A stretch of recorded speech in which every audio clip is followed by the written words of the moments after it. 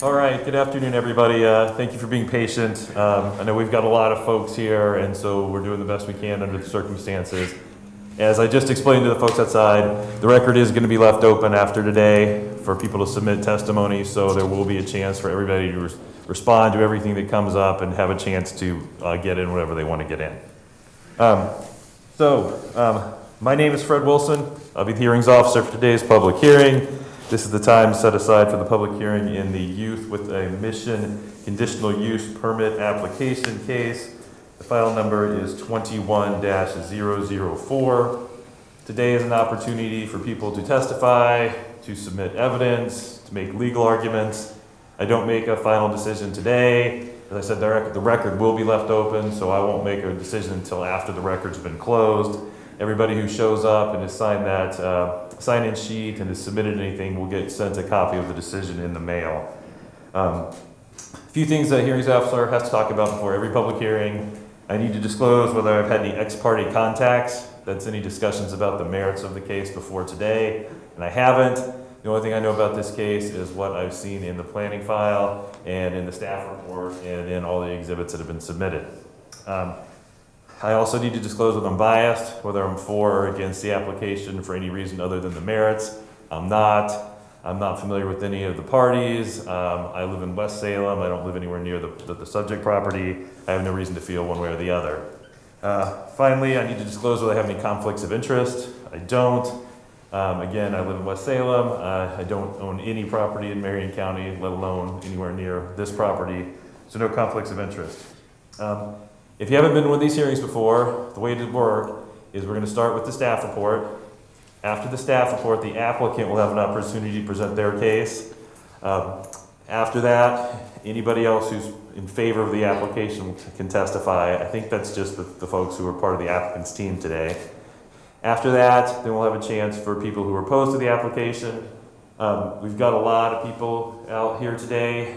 Again, we have to deal with the spacing requirements, so not everybody is in the room at the same time. So with this many people, we're going to restrict testimony to about 5 minutes per person. And after you testify, I think there might be a few of the people who are sort of in charge of the opposition who might stay. But other folks, if once you testify, if you could leave, that'll let somebody else come in and be able to testify. And after that, staff will have a chance to respond to any issues that come up, and finally the applicant will have an opportunity for final rebuttal since they have the burden of proof. Again, this is a conditional use permit. The Marion County Code provision at issue primarily is 17.128.01 in sequence, particularly the conditional use approval criteria of 17.128.040. So when you do testify, even though we've got sign-in sheets, just so it shows up on the record, please make sure to give us your full name, spell your last name, and then I'm going to have to swear everybody in. When you testify, make sure to raise any and all issues you have. Under state law, if you don't raise those issues, you may be precluded from raising them in the future, any further proceedings or appeals of this case. The applicant, if you think any of the proposed conditions of approval may be unconstitutional exactions or any other problems with them, and make sure you raise those issues, or you may be precluded from raising them in the future as well. Also direct your testimony to the approval criteria. Again, those are the ones in the conditional use standards of 17.128.040. The approval criteria are the only thing I can make my decision based upon. So even if somebody makes an argument about why, for instance, this is a terrible development, you shouldn't approve it, it's awful, even if it's the great argument, if it doesn't have anything to do with the approval criteria, I just can't consider it. And on the other hand, even if I think this is the best thing I've ever seen in the world, if it doesn't meet all the approval criteria, I can't approve it. So those are the only things I can make my decision based upon are the approval criteria. So if we get into, I don't want people getting any sort of personal attacks or getting off on tangents that don't have anything to do with the approval criteria. We've got a lot of folks here, people taking time off from work. If things get really out of hand, we'll just have to shut it down and come back again sometime, and I know nobody wants to do that, so I've never had to do that before, so I'm sure it won't happen today, but if everybody could just try to be polite and cordial and stick to the issues, that would be much appreciated. If you haven't turned off your cell phones, this would be a good time to do it. And I think we've taken care of all the preliminary matters. So with that, I think we can turn to the staff report. Sir, when you asked about objections to the notice or to jurisdiction? When you come up to testify, if you have any objections to that, you can raise it when you come up. And I saw there was a number of things that were submitted either today or yesterday perhaps, and so I had a chance to briefly glance through Mr. Lean's submission that the opponent's attorney has provided, but I haven't been through it in detail. And then apparently there were quite a few other things that were submitted that I haven't had a chance to take a look at. I looked at everything that came in that I was given, but those things are new, so I haven't had a chance to look at all of those. So I think with that, we will turn to the staff report. Okay, thank you. For the record, this is Ryan Dyer. The subject property is located at 7085 Battle Creek Road Southeast. It's approximately 32 acres and is comprised of 8 separate tax lots. The property is developed with multiple structures. Uses include housing, office space, maintenance shops, and various spaces for religious practices. The property is located in the Marion County Designated Sensitive Groundwater Overlay and the Oregon Water Resources Designated South Salem Groundwater Limited Area. Battle Creek is a perennial stream that runs through the property, and it's buffered by a 100-year floodplain. Some portions of the property are located in the geologically hazardous area overlay zone. Properties to the west and north are zoned SA, Special Agriculture, and AR, Acreage Residential. Most adjacent properties are developed as acreage home sites. Properties to the south and the east are zoned AR and are also developed with dwellings and other residential structures. Approval to operate a church-related school and conference facility on the property was originally granted in 1980 through conditional use number 8035. Various expansions have been granted since the initial approval. These approvals are listed in number 5 under facts in the staff report. The applicant proposes to expand the existing campus through approval of an updated conditional use master plan. Previous approvals required that all expansions be approved by conditional use permit. The criteria for approving a conditional use in the AR zone are found in section 17-128-40 of the Marion County Code and listed in item number 7 of the staff report. Upon review of the application, staff found that the applicant failed to provide sufficient evidence to satisfy 3 of the 6 criteria. Staff concerns stem from the applicant's failure to provide evidence that adequate water can be provided to meet the needs of the proposed expansion and that the use will not adversely impact groundwater in the area. Due to these deficiencies, staff also believes that the proposal then is not in harmony with the purpose and the intent of the AR zone. The applicant provided a 2018 hydrogeology review that concluded the use can be supported by drawing 20,000 gallons of water per day without negatively impacting the aquifer. The applicant's current usage appears to be compliant with that standard, but the hydrogeology review stated in Table 2 of that review that between 2012 and 2018, the median amount of water used at the Youth with a Mission facilities was 14.01 acre feet per year, or an estimated 12,507 gallons per day. This is within the amount exempted under ORS 537-545. With the projected growth, however, the hydrogeology review estimates an increase to 47.91 acre feet per year, which corresponds to approximately 42,771 gallons per day. Correspondence with the Oregon Water Resources Department concludes that the total amount allowed under the statute would be 22.4 acre feet per year, or 20,000 gallons per day. 15,000 of which is for residential uses, can be used for residential uses, and 5,000 of which can be used for commercial use. Any usage above the exempted uses would require the applicant to obtain a water right with the Oregon Water Resources Department. The applicant did not discuss in their application how they intend to comply with this requirement, and comments provided by the Oregon Water Resources Department indicated that the applicant does not fully comprehend the statutory limits of water usage, and that the water right might be challenging to obtain and would require periodic renewal. Correspondence with Oregon Water Resources Department indicate as well that nearby wells being monitored by the department, Mari 18140 and Mari 17924, have been shown an overall declining trend and noted year-to-year variability. However, it should be noted that the department did not attribute those declines to any particular use or users. Additionally, the peer review completed by Russ Bunker of that hydrogeology review with Wood Environment and Infrastructure Solutions dated 3/26/2019 indicates that there was a mismatch between the well log records included in the applicant's hydrogeology review and the log records in the Oregon Health Authority's drinking water services system. Both Mr. Bunker and the Oregon Water Resources Department recommended that this mismatch be addressed. Cumulatively, these findings suggest that the applicant did not demonstrate they could provide enough adequate rural services and, sorry, excuse me, fix my mask.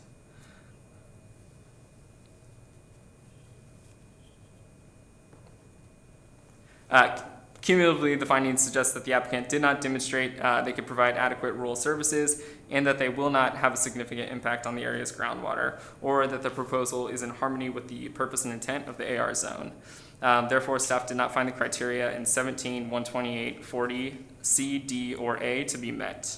It should be noted that a considerable amount of testimony has been submitted to the record for this case, much of it from nearby property owners expressing various concerns, some of which are water related, but also concerns about the floodplain, the capacity of the on-site septic system, the rural character of the area, increased traffic and roadway safety, noise, and the maximum number of attendees at the property during special events. Staff did not find adequate evidence to recommend denial based on these factors, and staff are available to answer any questions about the application or the staff reports. Thank you. All right, thank you. Why don't we just go through these like one approval criterion at a time. So the first one is that the conditional use as described by the applicant will be in harmony with the purpose and intent of the zone. And then you look at the purpose and the intent of the zone is 17-128.010. And so my big question here is, the last sentence of that, of .010 says, it is the intent that residential sites be provided with adequate water supply and wastewater disposal without exceeding the environmental and public service capabilities of the area or compromising the rural character of the area. And there's been a lot of testimony from opponents and also from opponent's attorney that I just was able to glance through. It's sort of, that they hone in on the phrase or the words, the rural character of the area. And one of their big arguments is that there's so many people there, they're gonna be here, the density is gonna be so great, this is like a small town, that it compromises, just the proposed use itself compromises the rural character of the area.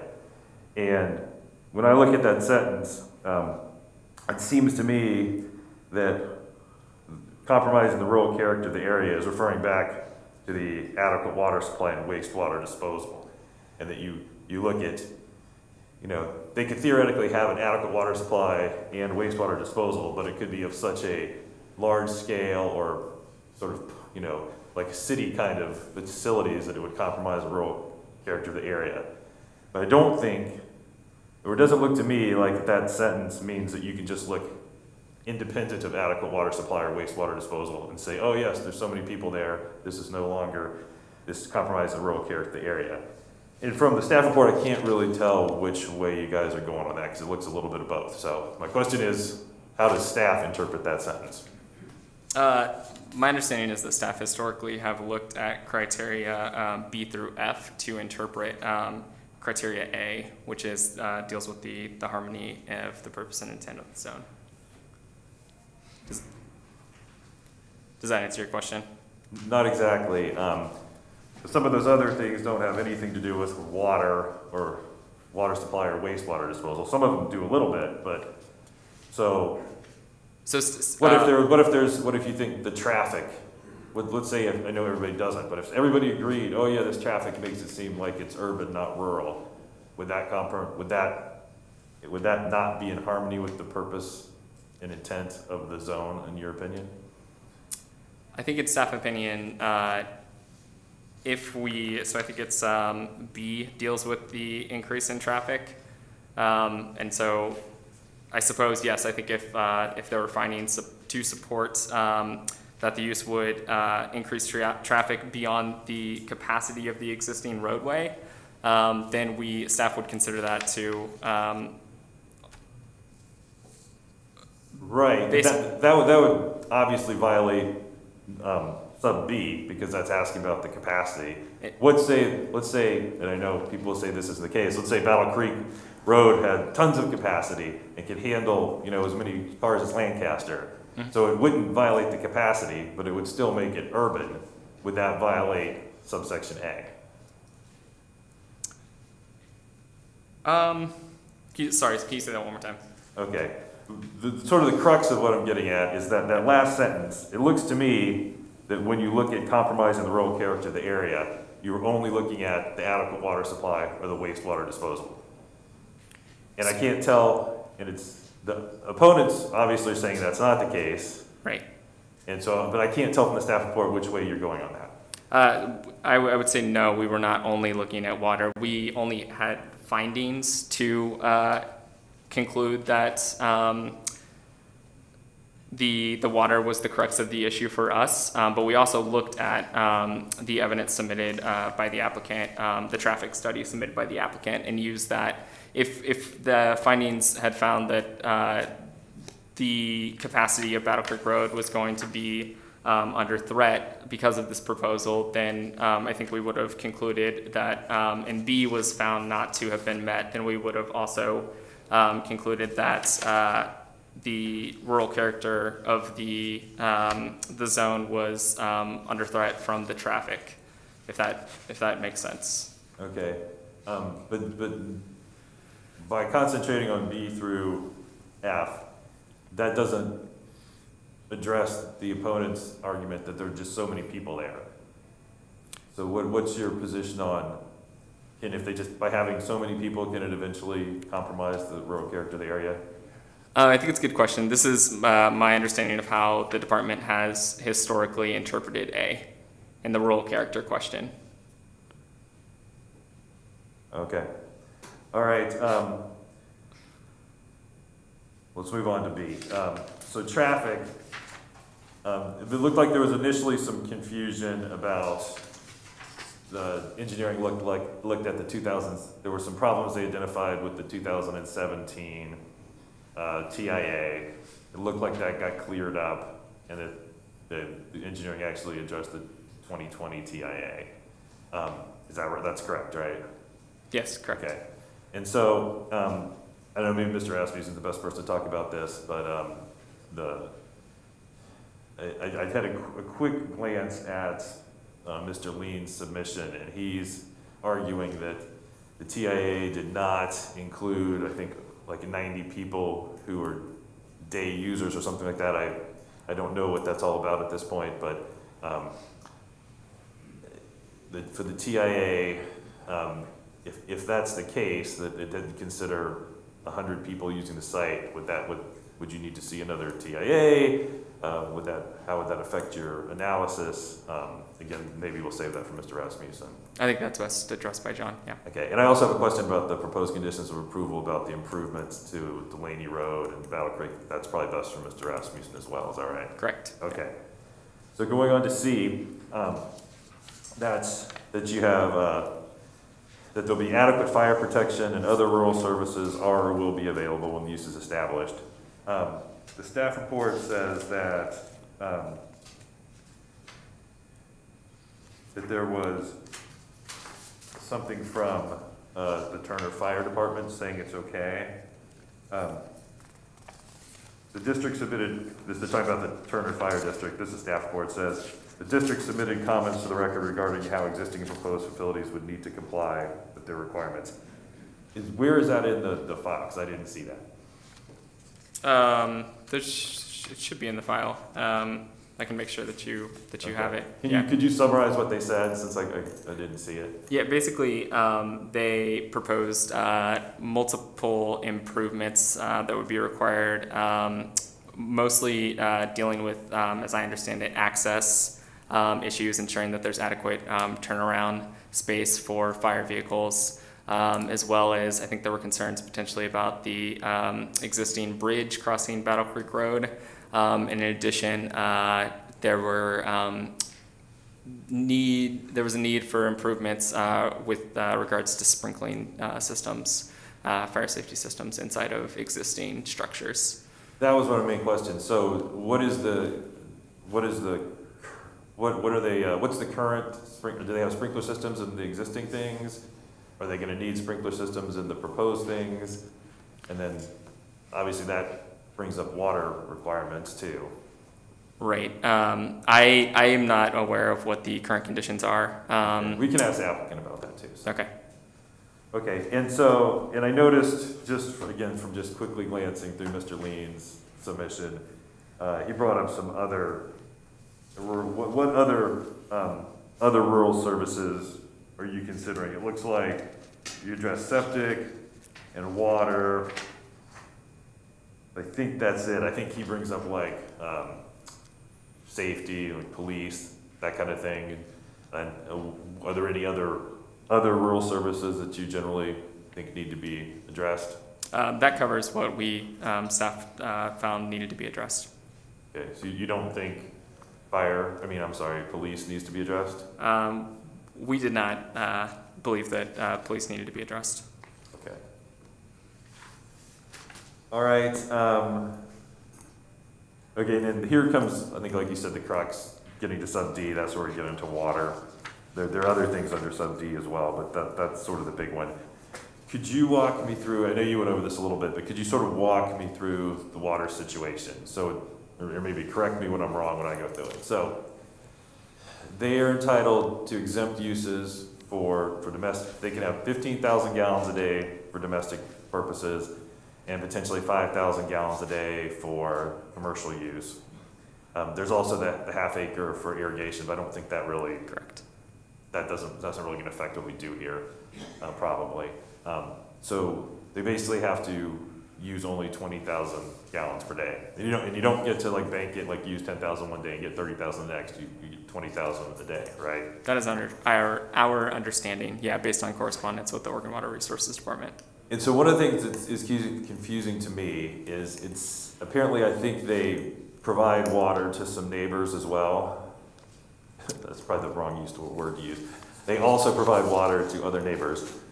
It is a shared public system, yes. And so that 20,000 gallons, do they get to 20,000 for them and then they can give another 15,000 to others? I don't think they do, right? Our understanding is that it's 20,000 for the system. Okay.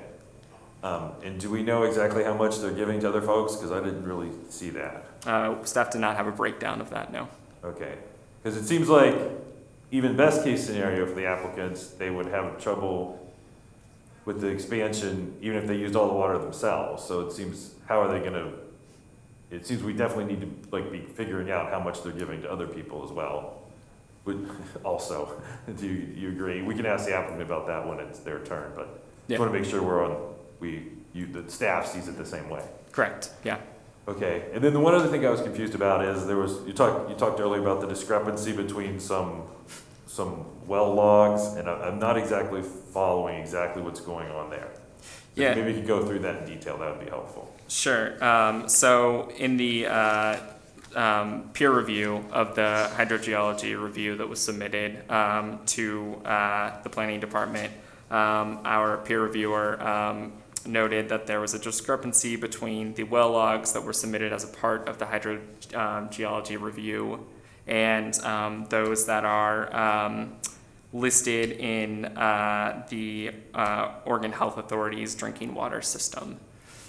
basically that what they said that they were using in according to the Oregon Health Authority's drinking water system for drinking water, and what the hydrogeology review listed as the source wells were different. So are you saying they were using the same wells and came up with different numbers for the same wells, or they were using different wells? And so what is, I mean, I've read through all this, but so Oregon Water Resource Department, so they're using different wells. Are they saying that the wells the applicant used were wrong, or they should have used different wells, or just they questioned their results based on their wells? What's the discrepancy? This was a lesser concern for staff. It was just something that was noted in the peer review, that that discrepancy should be fixed, basically. Okay. I'll give you one last question. And again, this is just from glancing through Mr. Lean's memo right before the hearing. He's basically saying, well, I think we have to dismiss the whole case. I'm not sure about that, but he's saying that a lot of the proposed uses are not, I think what he's basically arguing is these aren't actually encompassed under the potentially allowed conditional use. And in particular, the RV park and the ropes course. Apparently, he states that the ropes course, it's a business, it's open to the public. That's not something you're allowed to do in the AR zone. Do you have a position? And I know this is just getting sprung on you the way it's getting sprung on me, so I understand if you don't have an answer, but do you have a position on the RV park and the potentially open to the public use of ropes courses? No. So this staff have discussed this, and I know the ropes course was approved through conditional use, and believe it to be basically accessory to the religious use of the property. The RV spaces, not all of the proposed RV spaces in this proposal, but RV use was established in the 1981 conditional use expansion. That's what I thought about the RV. So, but when the ropes course was approved, it wasn't approved as, it was just an accessory use, something to use by the students. It's different if it's open to the public, isn't it? I would have to speak with my director about that. Okay. All right. Again, sorry for springing those on you. It's okay. They just came in. Thank you. That's a great report. Appreciate it. Again, we'll probably have questions for you on staff rebuttal, but I think with that, we can turn it over to the applicant.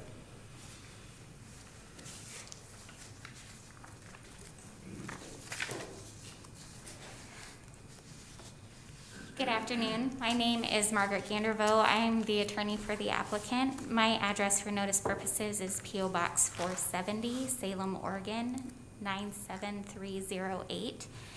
The proposed development is an expansion of existing conditional uses that have been operating on the property through various approvals for approximately 40 years.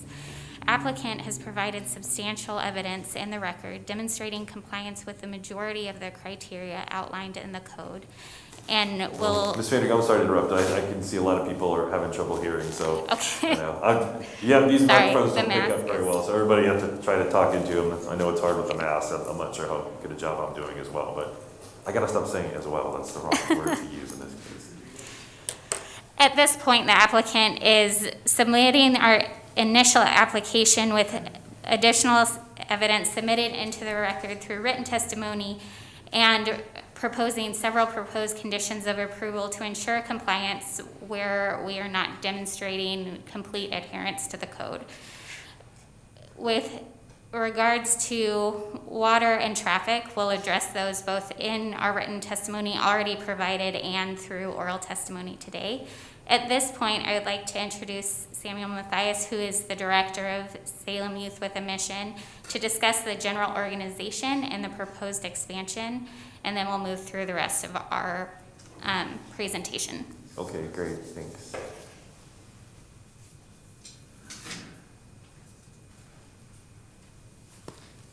And again, we know who you are, but if you'll just give us your full name Sure. and spell your last name, and then I'll swear you in, and your address, sorry, that would be great. My name is Samuel Matthias, Samuel Mattias, and I live at 7085 Battle Creek Road, Southeast.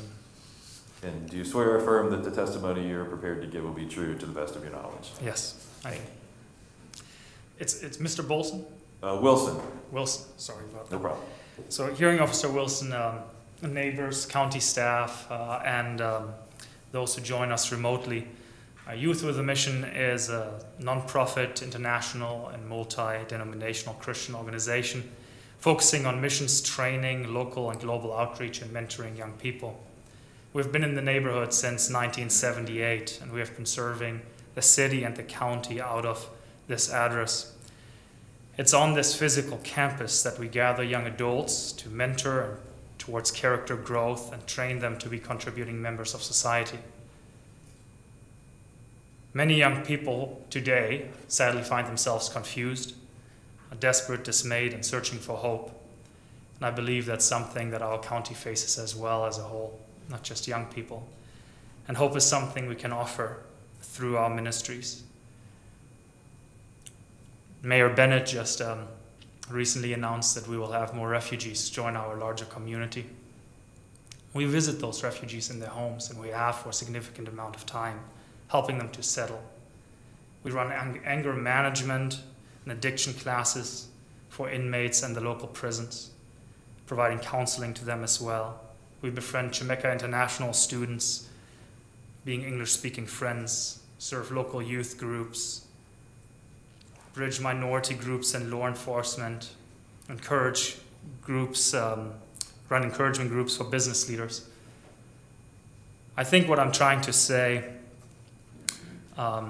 even responding to current crises like the wildfires, being with volunteers down at the fairgrounds and sending them up the canyon to help with the cleanup efforts, and after the ice storm, reaching out to our neighbors and sending neighborhood crews out into our own neighborhood on Battle Creek Road. We believe that our service to the city and to the county is now stronger than it's ever been for the last 42 years of being in this location. This is not because our hearts changed, it's because we grew and we see this project as a direct, in direct relation to it. We have always had the heart to serve, but with every additional person that we can have on the property, we can serve relevant needs in our community to a greater extent. Our hearts are in it, and our lives are in it, and however this goes, we will continue to serve. But what is before you will directly impact the level at which we can and are allowed to do that. Aside from the long-term impact of attracting young, mature adults to the city of Salem, to the county, having them establish families, start businesses, and become members of society, every year these buildings that are before you will release hundreds of thousands of hours of mentoring and investment into young adults, and tens of thousands of hours of volunteer work in our city, as every single staff, every single participant is directly volunteering in our county. And I just felt it was important to share this context of who is sitting before you today. We're not a commercial enterprise or institution. We're a nonprofit seeking to serve the youth and our community. We understand that there's neighborhood concern, and frankly, we had not expected that level of opposition in 2017. I think that's on the record. And many valid concerns were raised back then, and we felt it was the most loving thing to take a step back and honor those concerns by doing the research needed to find out if this project would bring harm to the community that we cherish. You will find that we are empathetic to the neighbors' concerns and have done the best, to the best of our ability, address them in a matter of fact. And we have found that this project will greatly benefit and not harm the neighborhood and our county. And as these studies concluded, we have reached out to the neighborhood to facilitate comments, questions, and feedback, and attempted to answer those to the best of our abilities.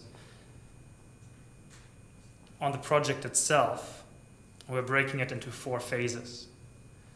The first phase beginning as soon as we hopefully have the permission to do so, and the final phase wrapping up the earliest in 2026. We don't have the funding secured for full build-out, so it will most likely take a lot longer than that. At full build-out, as it's before you, the proposed population of the campus would be a total of 406 students and on-site residents and the 90-day users that were referenced already. Our first phase hopefully will start soon and will include the upgrading of the existing infrastructure, focusing on limiting the impact to the surrounding area and include the much needed updates to water and septic systems. We also improve the existing internal roads, access and internal circulation, and that was, I think, referenced by the earlier comments from Turner Fire Department. We plan on improving the entrance and add that new dormitory, new student housing with versatile use rooms to send and train more missionaries and serve our county. The consolidation and expanding of the existing recreational vehicle sites to support volunteers focused on the training and support the mission as a whole. And then our later phases will include the rest that's before you of the renovation and replacement of several existing structures, on-site staff housing and existing offices. We're reusing existing structures where we can, but where we can, we will remove and replace those structures that can't be retrofitted. I just want to, maybe in closing, thank you for your time and thank you for your patience to allow me to share more of who we are, as then the team will address the specifics of why we're trying to build. I understand that this is a matter of fact process, but I would like to just reiterate that it's to serve more young people who in turn bring life to Marion County. And this is why we are trying to expand and seek your approval in this process. Thank you so much. Thank you.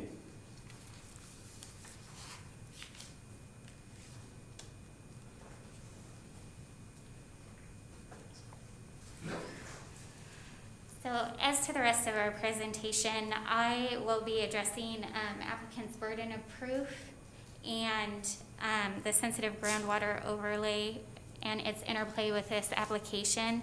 And then our engineer will respond to specific water feasibility questions, and our traffic engineer will address the traffic questions you might have.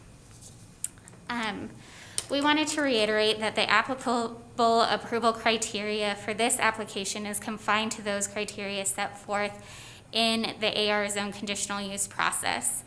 Applicant has the burden of providing sufficient evidence in the record to show that it has satisfied this criteria. Generally, the AR zone is focused on the ability to provide services on a property for the proposed use, demonstrating that those can be contained and within the property and adequately serve the proposed use. In regards to your question regarding the rural nature of this use, the AR zone is a adopted zone and has been acknowledged by DLCD. As a conditional use within that zone, this is per se a use that is permitted within the zone provided applicant can demonstrate compliance with the conditional use criteria. So we believe that the kind of harmony criteria is tied to being able to provide adequate public services for the proposed use. Applicant has provided a proposed site plan, which in the Marion County Code process is a general proposal for development on the subject property. Marion County doesn't have a site plan review process, and this document is meant to set out the general scope and location of the proposed development, which is why some of the more particular restrictions and standards that will apply to the development are not being discussed at this time. What applicant has provided and will continue to provide is evidence that it is working with service providers that will provide further detail as permits are pulled and construction begins. Applicant is prepared to meet all applicable standards and follow the county and the state's processes for this type of development.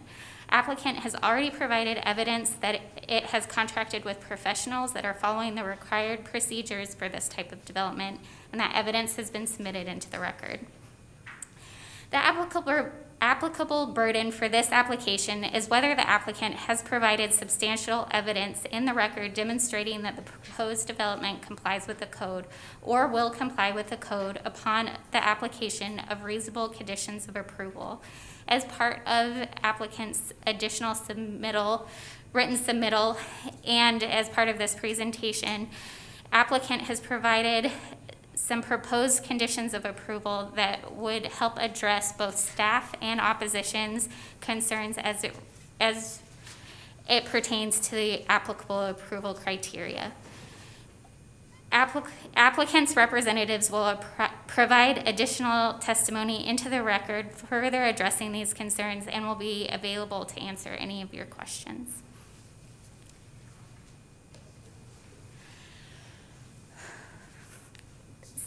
With regards to the sensitive groundwater overlay zone, we'd like to focus on the purpose of the zone as further outlined in applicant's submittal and written statements. The purpose of the SGO zone is to implement the groundwater resource goals of the Marion County Comprehensive Plan. This chapter implements a program to review land use applications and assess the risk that a proposed use will adversely affect the sustainability of aquifer production within the specified overlay. The mechanism for this inquiry is a hydrological review process. Due to concerns voiced by applicant's opposition at the previous CUP hearing, applicant hired John Ream, a licensed hydrogeologist, to perform a hydrological review in line with the county's process. This hydrological review went through the peer review process and was approved by a neutral third party selected by the county. The budget set forth in the hydrological review represents a maximum budget for water use in the area showing that that level of usage won't impact the availability of water from the particular aquifer in the study area as defined in that report. Through this process, John Ream determined and the peer reviewer agreed that the aquifer can sustain an increase in the water usage on the subject property for up to 342% of the current water usage, which would be a 1-to-1 increase of the current usage to the projected population on the property. However, applicant acknowledges and the peer reviewer noted that it doesn't currently have the legal right to use water at this rate.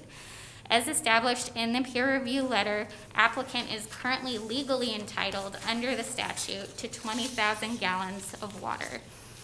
This is significantly below the maximum budget established by the hydrological review, and applicant is prepared to agree to a condition of approval capping water usage at the amount that it is legally entitled to use, whether under the exempt use statute or through obtaining an additional water right at some point in the future. Aren't the additional water rights that you can get limited to exempt uses, irrigation, and fire suppression, so you couldn't even get a water right for more domestic use?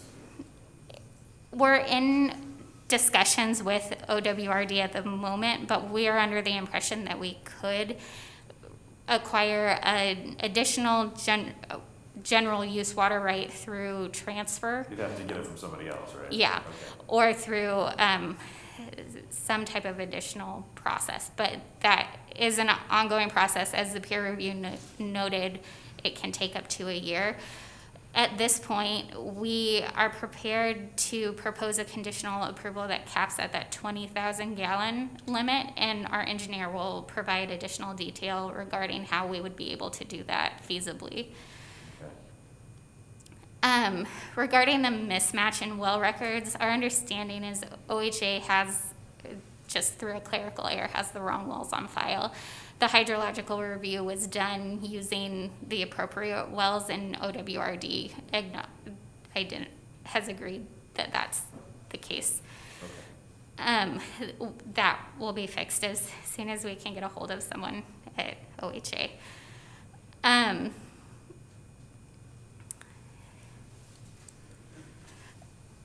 Additionally, this is discussed further in our written statement. OWRD, in its covering of the general decline in the area, identified wells that were not within the study area, identified in the hydrological review. So it is likely true that there is generalized decline in the surrounding area. However, our hydrological review and the peer review letter didn't identify generalized decline as it pertains to our particular aquifer. And the hydrological review process is designed to allow for rebuttal of that generalized decline through this specific county established process. So as it pertains to availability of water, applicant has met its burden of proof, and any attack on the final decision represented by the peer review letter is not relevant to this proceeding. I'd like to hand it off to Mark Grins, who will address any engineering questions. Okay, thank you. Thank you.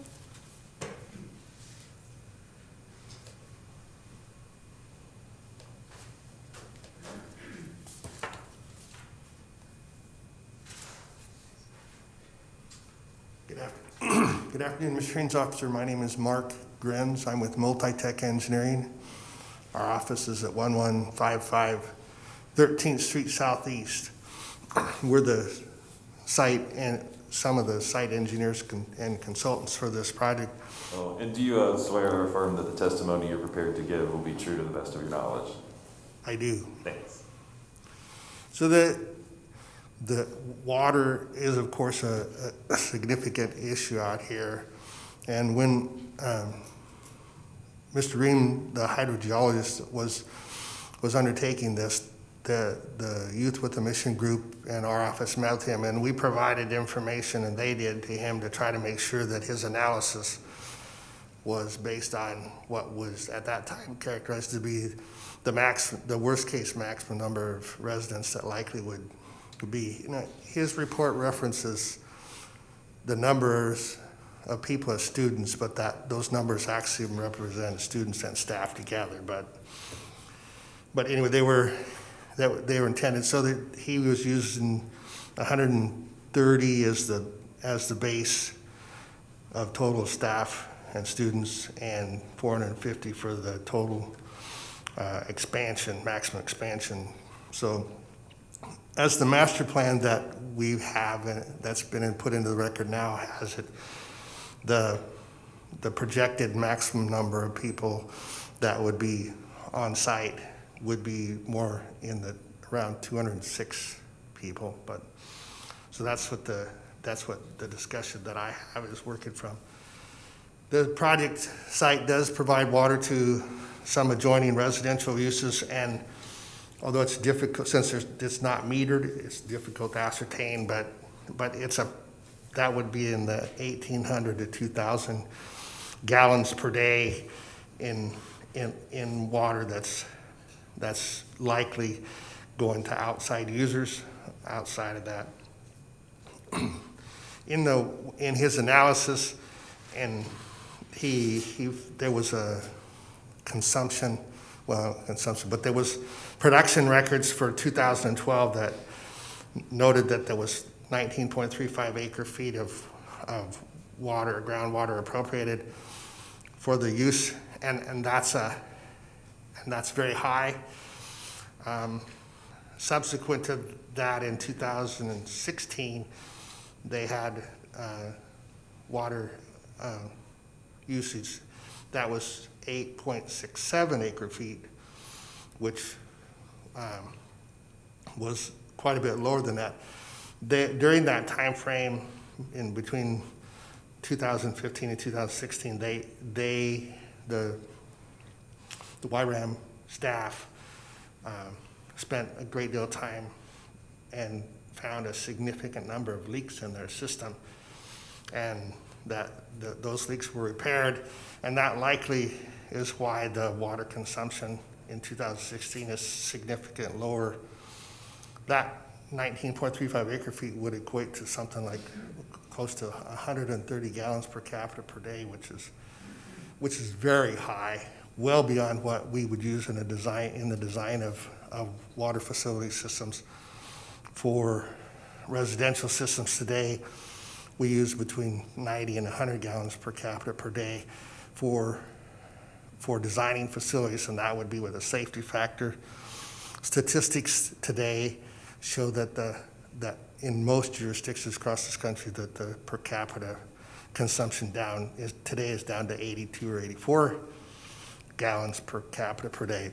And that's residential uses and including associated irrigation, things that people would have with residential uses as well.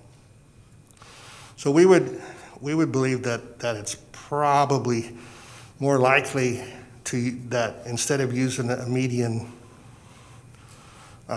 water extraction of the 14 plus acre feet that he had, that it's more appropriate to be in the 10 to 11 acre feet. And that's higher than the 2016 value, but there was some discussion that year was drier, and so that supported why the production was lower.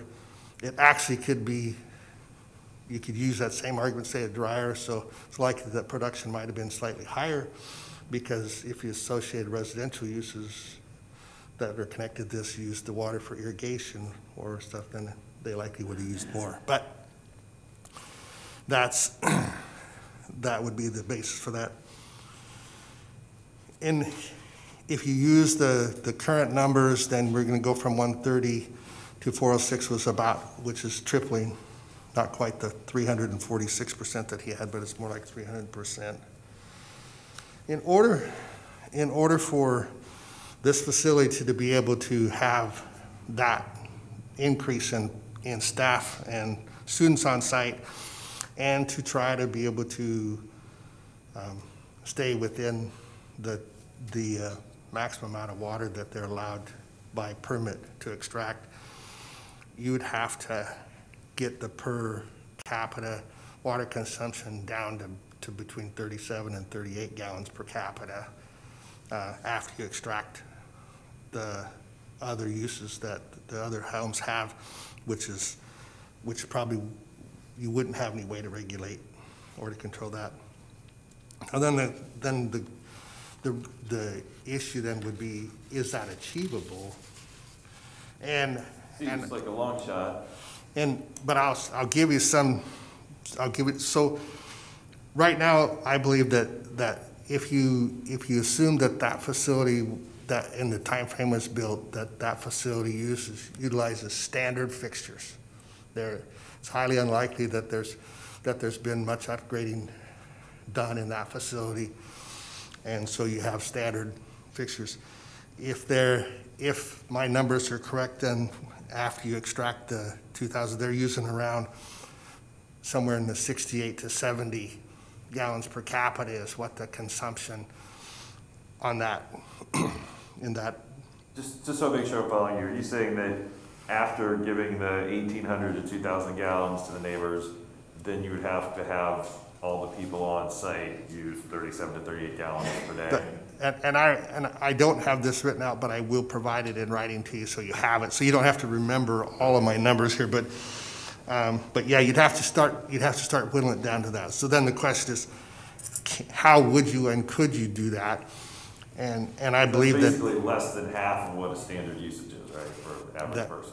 That's correct. So, but this facility doesn't generate the same types of uses that a conventional single-family residence would. That's for sure, because one, you don't have irrigation activities tied to it. Two, you have centralized laundry and centralized cooking for a lot of the facilities. And certainly that will be the case with the expansion with their dining hall and that kind of stuff. So if you took the effort to go back to the existing facilities and upgrade them, which Samuel said that they were planning to do, and you went through and changed out all the fixtures in there, and all the new fixtures that went in were low flow type fixtures there, I'll give you some examples of what kinds of changes that can make. So again, my presumption is that today the water consumption that takes place is based on standard fixtures, no volume flush toilets. It's just standard stuff. So a shower head, a typical standard shower head today discharges approximately 5 gallons per minute. A low flow, the current low flow systems that are available today discharge at the rate of between 2 and 2.5 gallons per minute. So if you split the difference there, that's a 55% reduction in flow. Low flush volume toilets today, a standard toilet flush volume is 3.6 gallons per flush.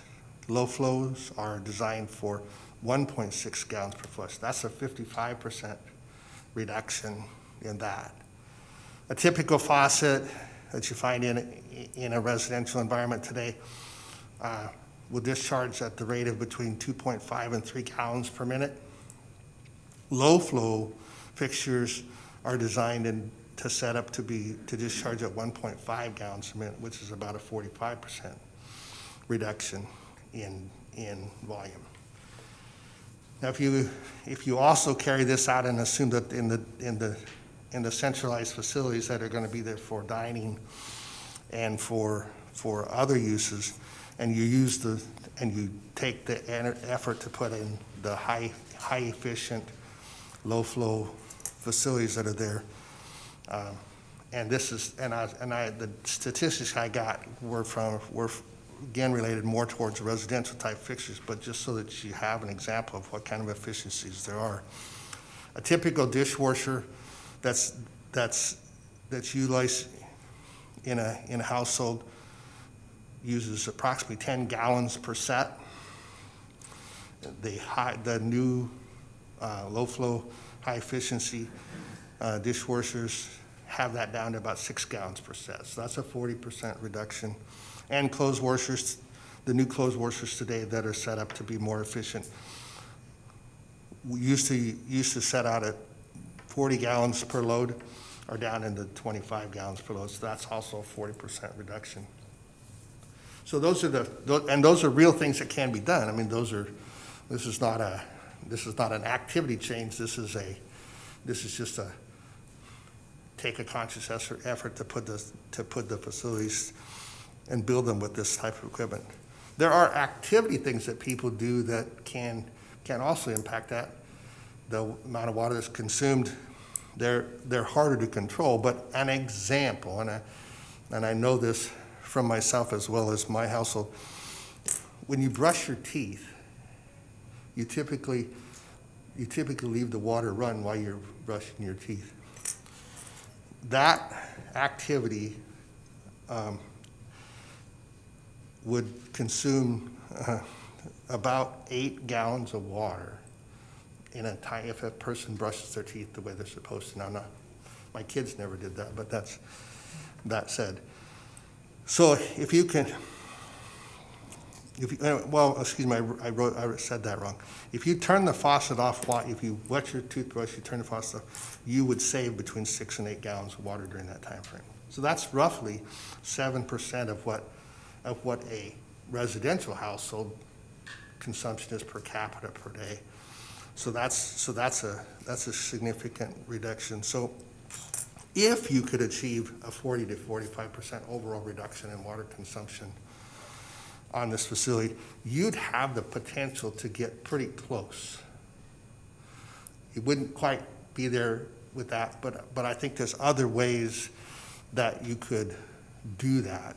And I think that it demonstrates that it's possible to do. Now, if you take into consideration then the conditions that our group is putting forth in terms of monitoring water consumption. And that Samuel pointed out that this facility is going to be built in phases. I think there'd be an opportunity to relatively easily determine whether or not, as they've added facilities and if they've added people to this, that they are or aren't achieving the goals that need to be set out in order to be able to stay within the limits that they legally have to, without having to go out and find a way to acquire additional water rights. So that's and like I said, I'll put this all in writing for you so you have it, because it's, like I said, it's a little disjointed in how I've said it here, but I do have that, and I'll document a little bit better the basis for my assumption on how much goes off-site in there.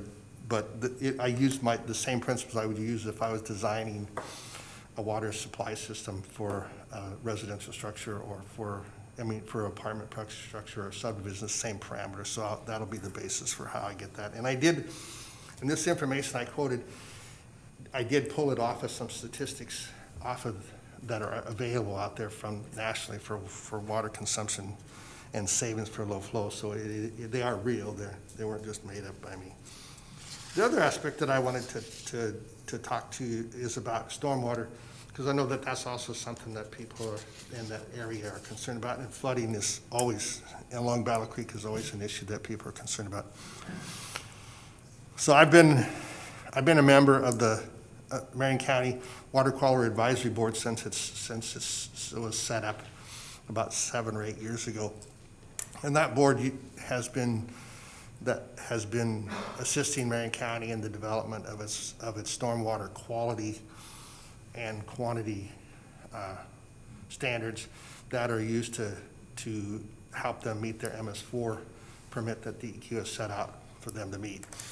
And at the present time, those standards are being upgraded to the new requirements of their latest permit that are going to include some fairly significant quality upgrades as well as quantity controls.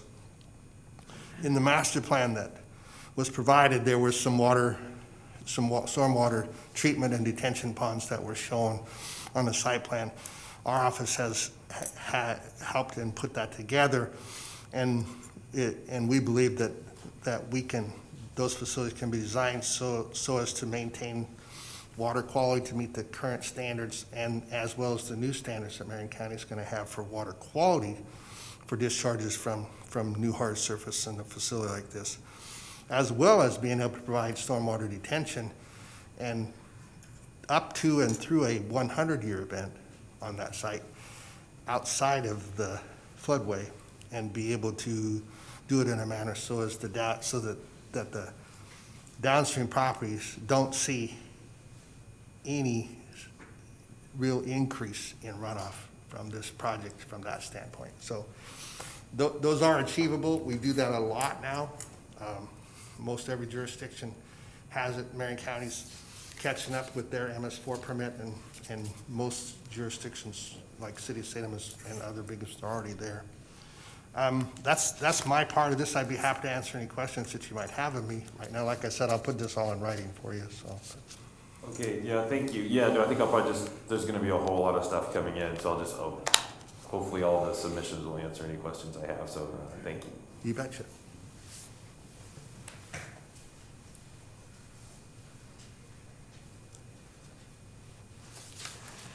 And again, as part of our additional written comments, those proposed conditions of approval are focused not only on providing more efficiency, but also providing that metering that shows compliance with the legal limits.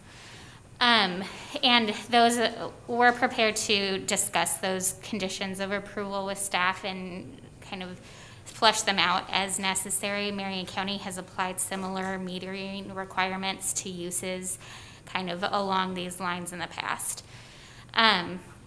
The next on our list is our traffic engineer, and she'll address the proposed condition of approval along with a proposed alternative condition.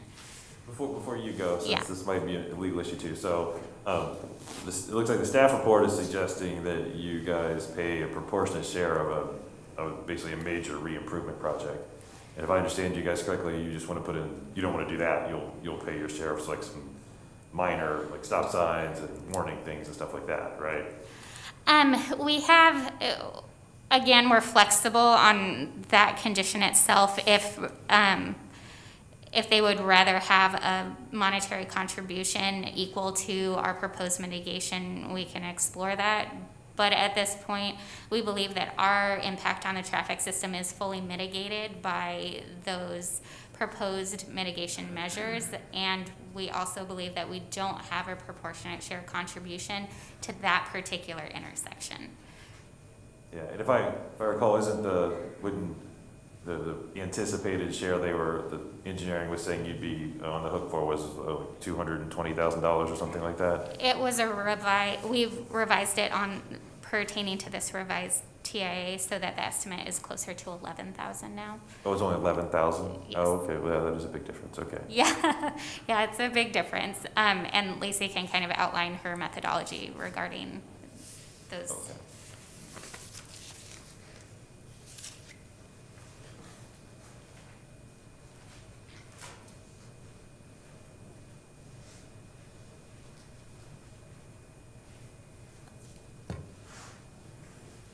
Good afternoon. I'm Lacey Brown with DKS Associates. My last name is Brown, like the color, B-R-O-W-N. My address for our office is 117 Commercial Street Southeast, Salem, Oregon, 97301.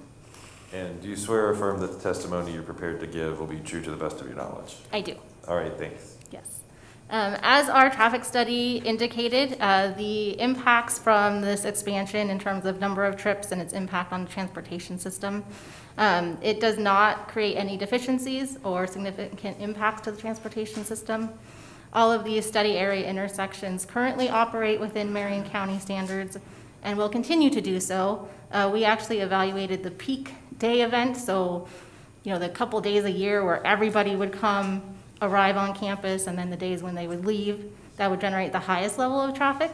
That is what we analyzed, so we are looking at a peak day condition, and we will still operate.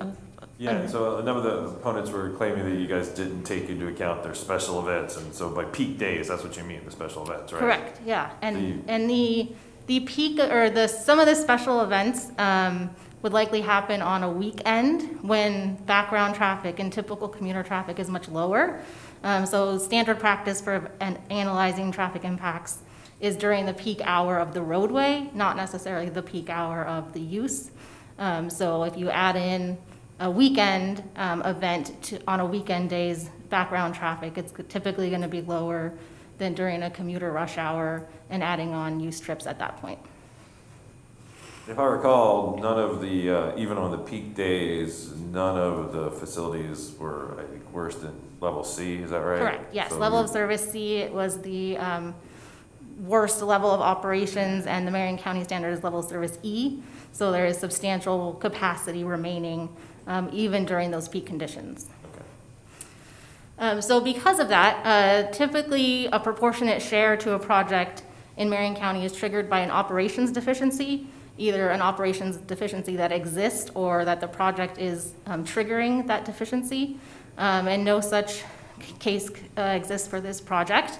There are some safety-related deficiencies in the area that we've identified where historically there's been more crashes than we would expect for that type of intersection. And so our proposal is to actually put in some interim safety improvements. As Margaret mentioned, we could provide a proportionate share of this larger project that is several years down the road before that would get implemented. Our proposal is to actually pay the full price of these short-term interim improvements that could be put out in the field in a couple weeks, potentially, and improve safety in the interim at the Delaney Road and Parish Gap intersection. All right, thank you. Sure. And before you go, I just, again, if you're following along, so the opponent's attorney submitted like a lengthy memorandum today that I just kind of glanced through, and I think one part I noticed, he was claiming that you did not take into account, I think it was 90-day users in the TIA. Do you want to address that now, or you want to wait to address that during the open record period? Or? Yeah, I haven't had a chance to look at that comment, so I'll be sure to address it Yeah. in writing after this. That'd be great. Thank you. Thank you.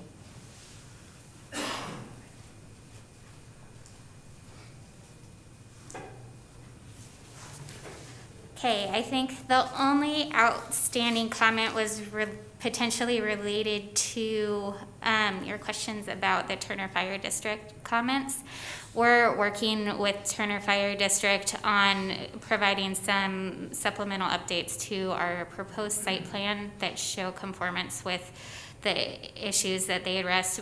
We have been working with them kind of through this full application process, and we believe that we'll be able to incorporate most, if not all, of their suggestions. Okay. So you'll have something from them saying that they're okay with your proposal, instead of saying, I think that'd be better than having something saying we're going to work with them and get it worked out, because if there's issues about whether you can. Yes, the comments that they submitted into the record were the typical comments that focus on applicant needing to be able to meet all of the applicable fire code standards. So we'll work with them to get a revised comment. Okay. If you have any other questions of the applicant at this time, we can address them, or I think that concludes our presentation if you don't. Okay, yeah, hold on. I think Mr. Rasmussen wants to talk. Why don't you come up? But I do have one more question for you, just under the other approval criterion. So under subsection A about, I was talking to Mr. Dyer about this. So when you're talking about being in harmony with the purpose and intent of the zone, how do you read that third sentence of the purpose provision? We read it as being confined to the ability to provide the public services that the county doesn't provide in these rural residential settings. When you read the goals and the policy sections of the comprehensive plan as it relates to this implementing zone and other rural residential zones, the focus is on this ability to provide necessary services so that you are containing your impact on the surrounding area. We believe that by demonstrating our ability to provide adequate septic, stormwater, and water for the proposed use, that we meet that rural residential standard, which is what that sentence in particular addresses.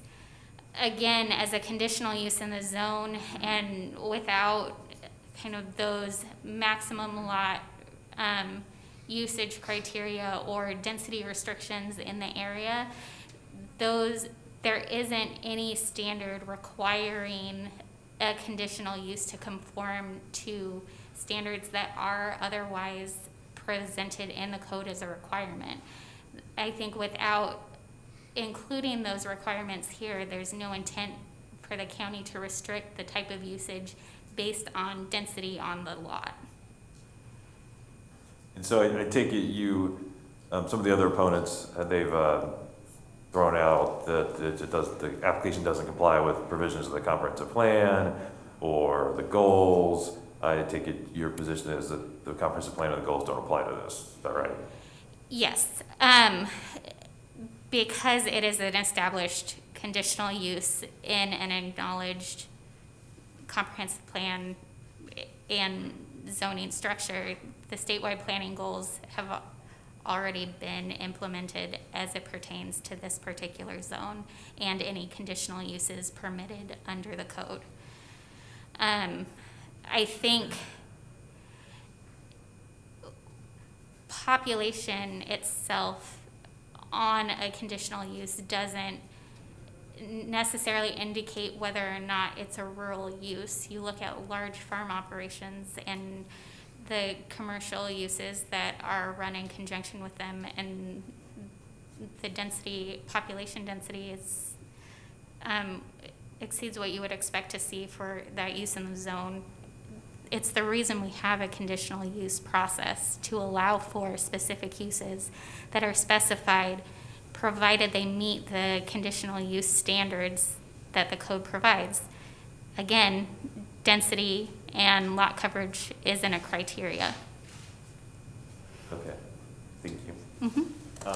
And then, I think, I mentioned a number of those things that I just quickly saw Mr. Lean raising, but I assume you'd just rather address those in your, during the open record period. Yes, I haven't had a chance to look through it yet. All right. All right, thank you. And so that's everybody from your team, right? Yes, we'll reserve some time for rebuttal. Okay. All right, great. Okay.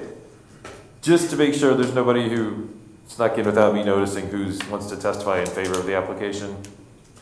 Okay, great. And Mr. Rasmussen, did you want to talk now? Okay, why don't you come on up?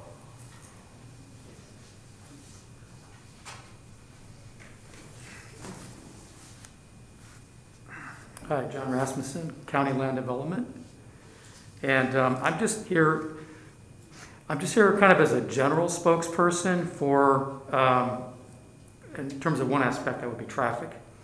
And I don't know if there's some uncertainty or confusion about the project that is mentioned in our revised memo. Actually, it's the same project was in our previous memo, updated memo is still there.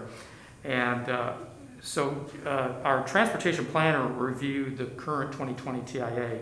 A former employee reviewed the 2017 TIA. The project that we reference down at Delaney is a bridge replacement and realignment, complete realignment of two intersections there. It's not just signing and striping. Now, signing and striping would be a good interim treatment for that, and that's very generous of the applicant to offer that. But the project that I'm referencing in condition A, proposed condition A that is, of our memo, is, like I say, it's a bridge replacement and realignment of two intersections. And I actually have an exhibit with me, and I don't know if Ms. Brown has that, but I can get her a copy. But if I may, I can submit this in.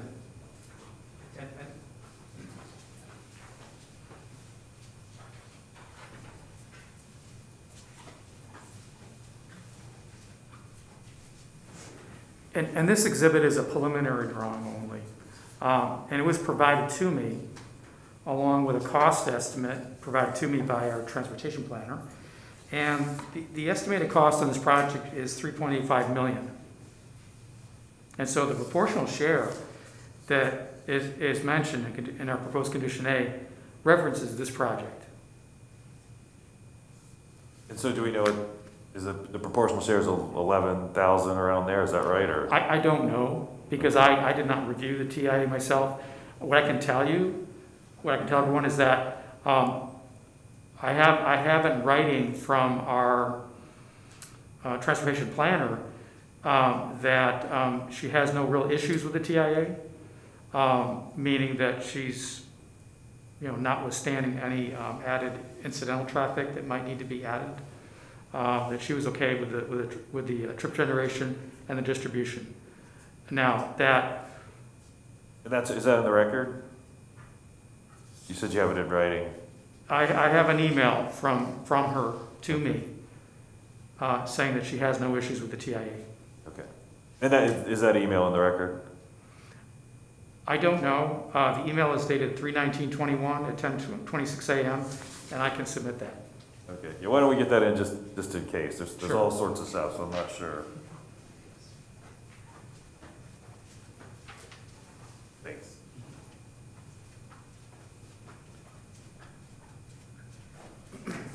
And as I mentioned, I'm just kind of here as a general spokesperson. There may be some clarifying that we need to do on the side in the open record period about this. So I can't confirm that 11,000 is, because I wasn't not the reviewer of that TIA. I can't confirm that 11,000 is for the same thing that she's talking about and I'm talking about. We're talking about two different things maybe. So I think that will just need to be worked out. So just out of curiosity, when you talk about proportionate share, who else do you bill the proportionate share of when you're doing this improvement? It would be any significant contributor to the project. In other words, significant addition of traffic. So that could be, if there's not any other project of recognizable size in the area coming online, then there would be no other contributor. So you only apply that when somebody files an application for some sort of development? Like you're not gonna bill everybody in the room, right, for their proportionate share? Right? Unless they want to visit the property. Right, it's not I'm like just an LID kind of thing where No, you're... I'm just kidding. No, we don't bill anybody else. Well, so my question is, then, this isn't a thing where assuming their traffic impact analysis is fine, there's not a capacity problem. So this is an existing dangerous intersection, correct? This is a safety project. Right, and the applicants didn't create the safety problem, and if they're not increasing it past capacity, they're not making the safe, why are they on the hook to fix it? Well, because they're adding traffic to it, and it's simply the fraction of the traffic they are increasing by. But it's not the amount of traffic that makes this dangerous, it's the state of the intersection, it's just dangerous roads. It's just adding traffic to it. It's just adding traffic, the amount of traffic they're adding, the increase, compared to the background traffic in the area. So that's where the proportion comes in. So it's not just about level of service and operations. Some projects are capacity, some are safety. This is a safety project. Right, but if I understand that, but if I understand your whole proportionate thing, but if they're not the ones who made it dangerous, and they're not the ones who are making it dangerous, why is it their responsibility to fix it just because they want to develop the property? Well, they aren't solely responsible to fix it. They're just contributing a small fraction of their contributing traffic to it. And why are they responsible? Because under the conditional use criteria, we look at infrastructure requirements. I mean, it's very general in the zone code. There's one paragraph about conditional use criteria meeting infrastructure improvements or infrastructure requirements, and this is the link we're making through the conditional use process.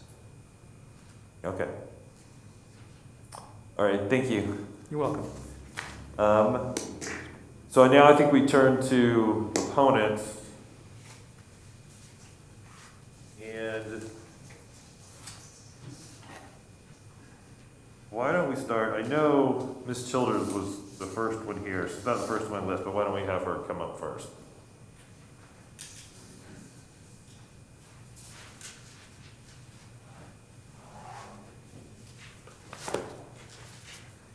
And again, before, These are some additional submittals. oh, okay, thank you. And then again, before we get on to the opponent's testimonies, again, this is going to be here a while. We've got a lot of folks, so we'll try to keep it to 5 minutes per person. And something I should point out, I think I mentioned this to a few of the people beforehand, but once an issue gets raised, I have to address the decision if it's applying to the approval criteria. So if somebody says there's a lot of traffic, that issue's raised and I have to address it. So it doesn't make it any better or any worse of an argument if 10 people, one person says there's a lot of traffic or 100 people say there's a lot of traffic. Same thing with water. It's like if somebody says, oh yeah, it's gonna make water go down, when somebody says it, I have to address it. It doesn't help to have 20 people say water's gonna go down. If you have specific testimony about your property, that's one thing, but just having the same people, or having different people making the same argument doesn't make it any better or any worse. So I'm just sort of encouraging people, if somebody says what you wanted to say and you agree with it, you don't have to go back and repeat what they said. So with that, Ms. Childers, maybe you can begin. And again, if everyone will give us their full name, spell your last name, your address, and then I'll swear you in. My name is Carolyn Childers, Childers. My address is 6336 Mahalo Drive, Southeast Salem. And do you swear or affirm that the testimony you're going to give will be true to the best of your knowledge? Yes. All right, thank you. Please go ahead. And as I mentioned earlier, our attorney Wallace Lean has in his memorandum of opposition includes several objections to jurisdiction. It looks to me like those, I had a chance to look at those quickly. He's basically saying that some of the things they're asking for as a conditional use aren't actually potential conditional uses. So not that we shouldn't be here at all. He's basically just arguing that they're asking for things that they're not even allowed to get. So I'm not going to dismiss the case. It may also be the case that they are not allowed to get to have a conditional use considered if they are in current violation. That's right, that's another one. So that'd be something the applicant will have to address, whether or not they're in violation. That's right.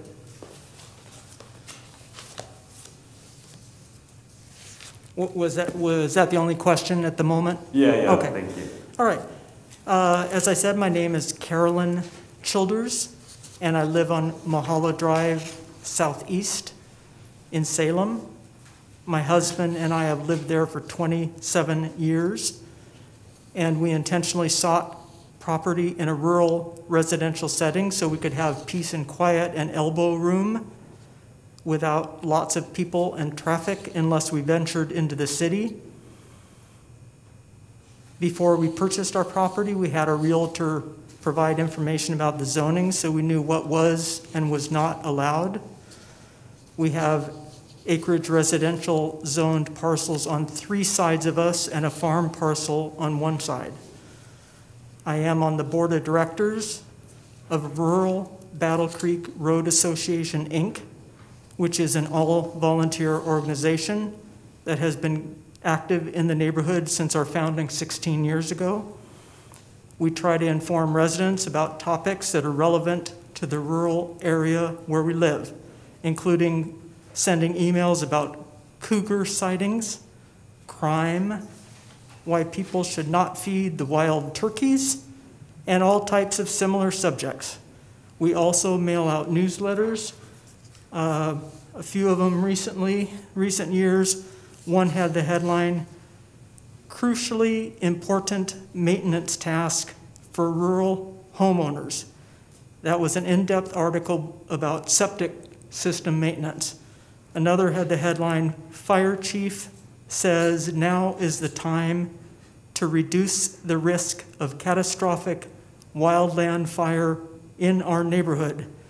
In that article, we included information about the prevention of wildland fires, which the fire chief was very concerned about, and we provided detailed instructions to sign up for alerts through the Medcom 911 system.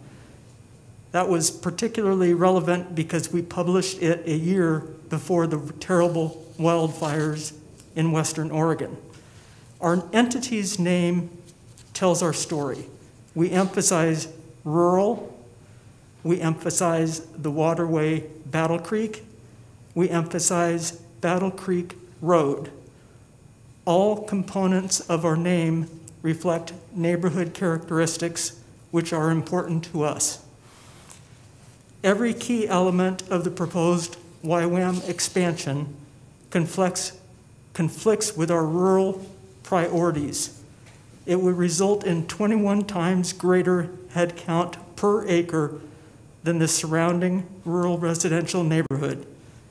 Hundreds of paved parking spaces included a giant parking lot for 110 vehicles adjacent to our namesake roadway would contaminate the aesthetics of our rural area. DEQ estimates sewage flow of tens of thousands of gallons per day on a site with a year-round waterway and severe flooding events. Our organization believes that zoning integrity is essential to reduce or avoid conflicts. It's hard to imagine anyone could conclude that an enterprise which could house as many as 461 residents plus 90 day users is appropriate on an AR zone site. Ms. Childers, and you might not be the one to answer this, but you might relay this to Mr. Lean.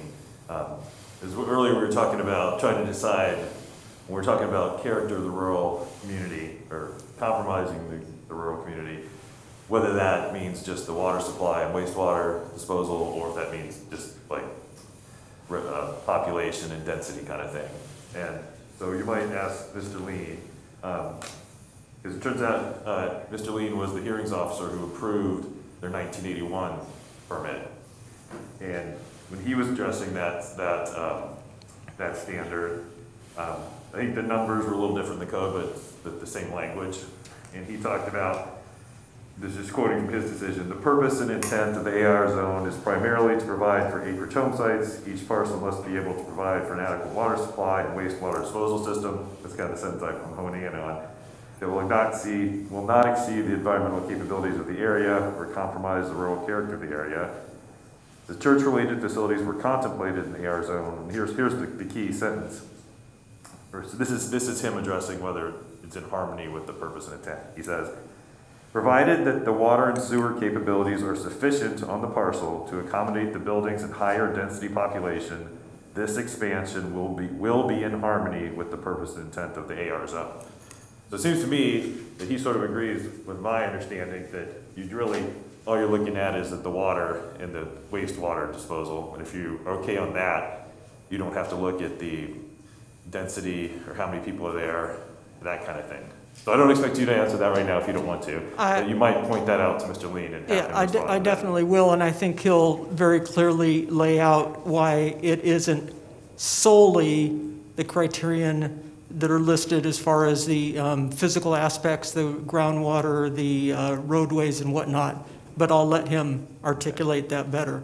Because I saw that in the thing, what you handed me this morning, or this afternoon, his submission. It seems to be at odds with what he said earlier, so I just wanted to see if we get his position on why it's different now.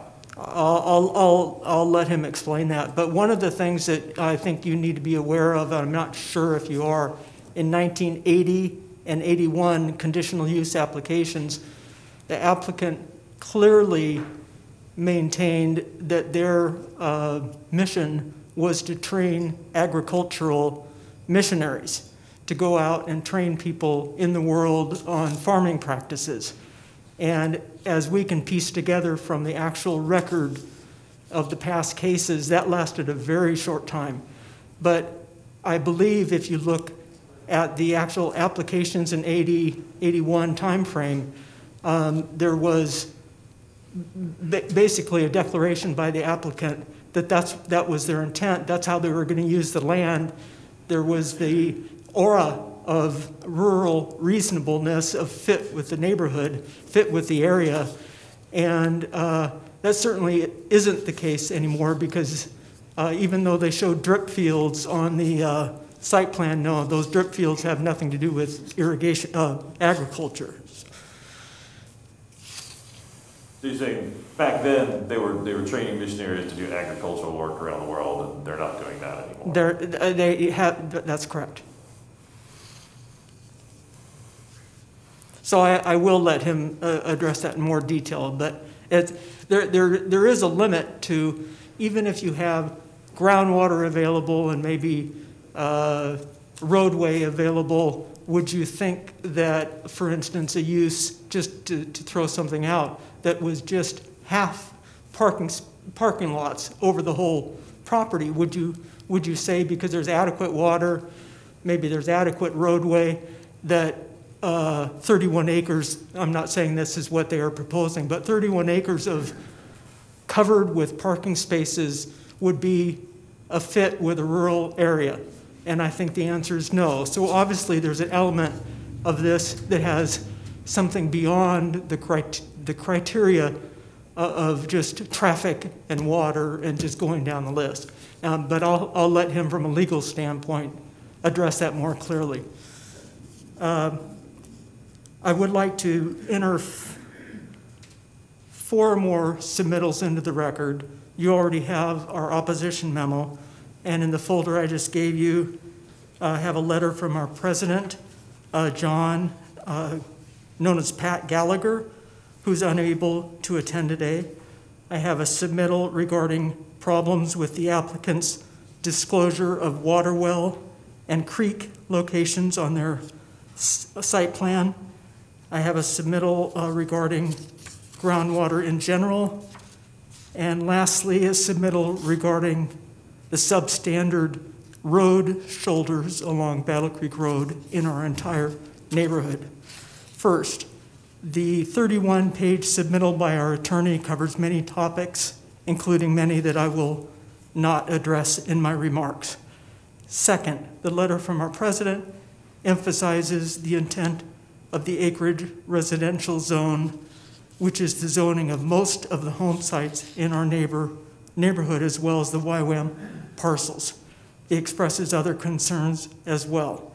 Third, the submittal titled Locations of Water Wells and Creek presents the applicant's site plan, which is required by ordinance to show where the water wells are located, but not a single well is on their site plan.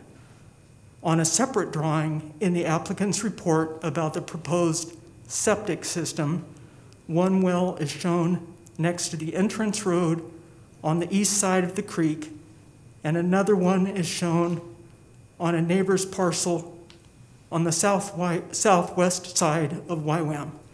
A drawing in the applicant's hydrogeology review specifically shows an outline labeled YWAM campus and shows 2 wells located within the campus boundaries.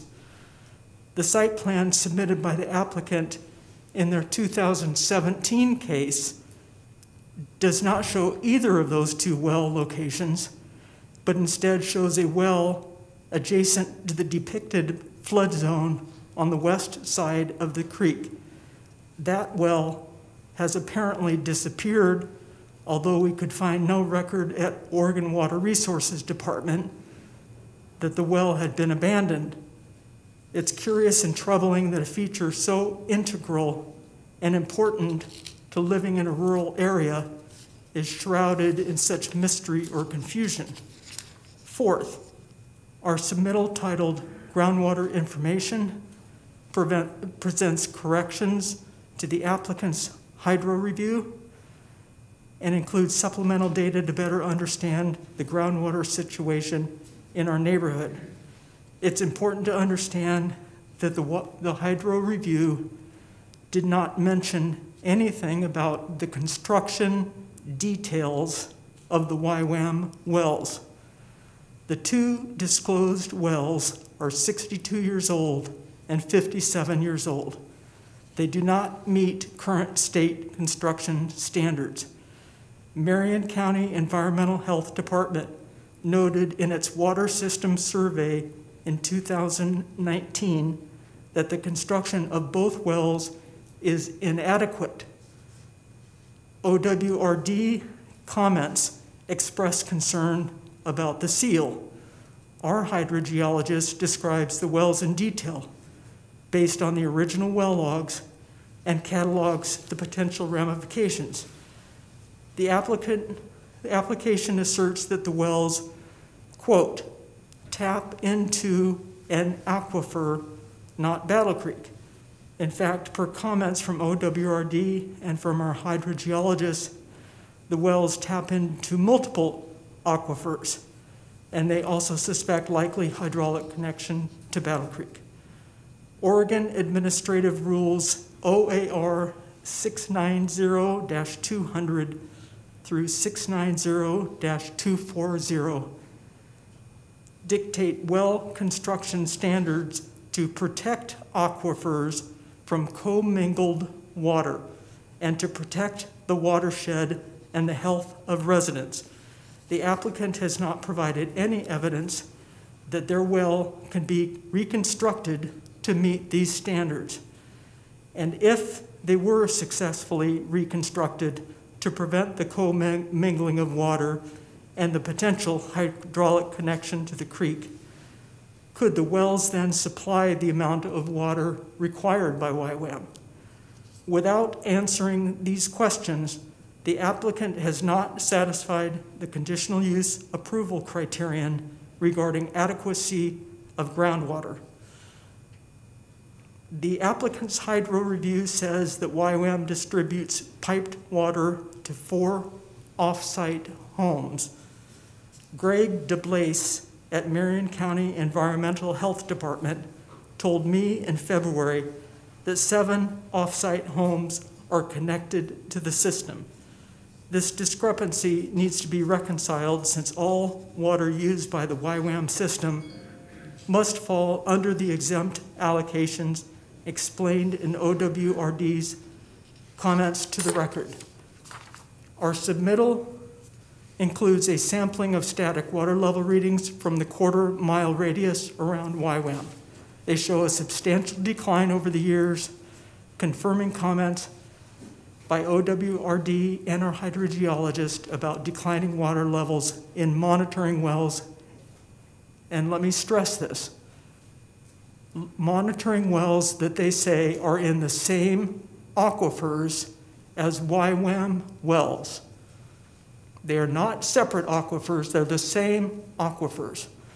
Our hydrogeologist stated, the source of water in the YWAM wells is shown to be part of the same groundwater flow system as the neighboring wells. Our hydrogeologist goes on to say, the groundwater flow system in the vicinity of YWAM is already in some distress, as evidenced by declining water levels at OWRD observation wells.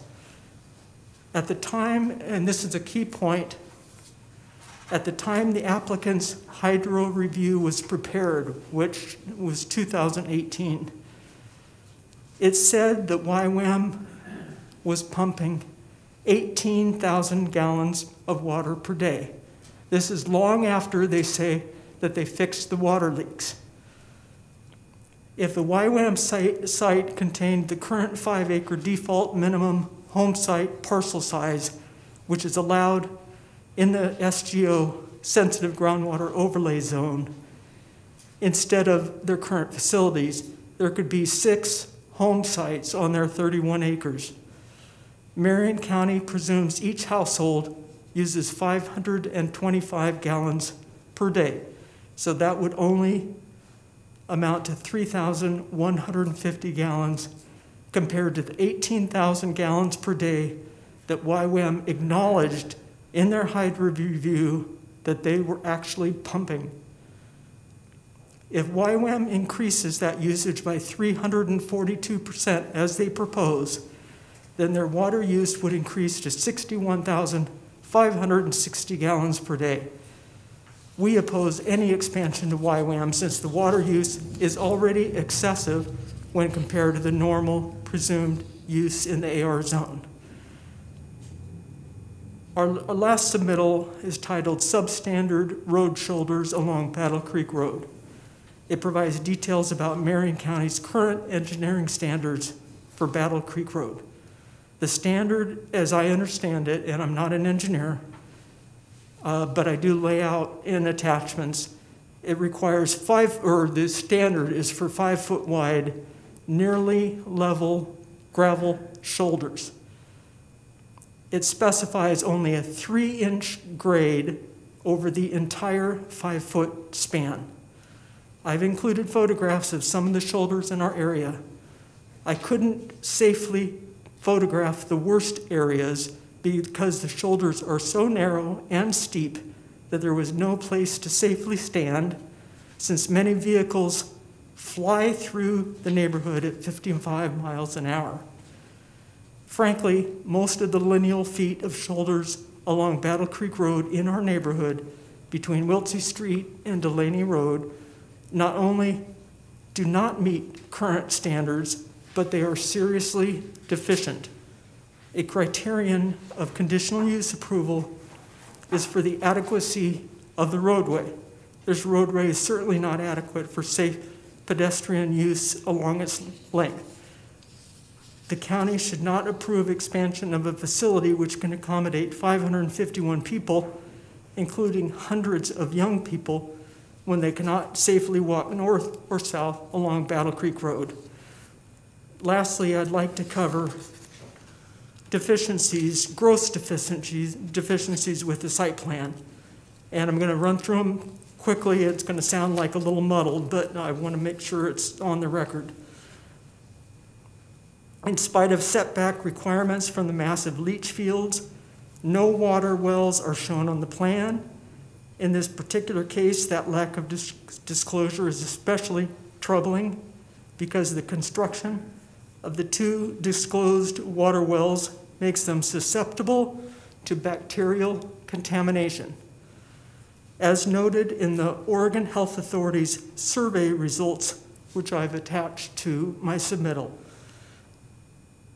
we presume that is also the case for the phantom 3rd well, which somehow disappeared since 2017. The site plan does not indicate if existing septic fields will be retained or abandoned. The flood zone does not appear to be properly depicted, as will be mentioned by other testimony or submittals to the record. Battle Creek is not shown on the northwest corner of the site plan, even though other sources seem to indicate that it curves back towards the proposed RV park.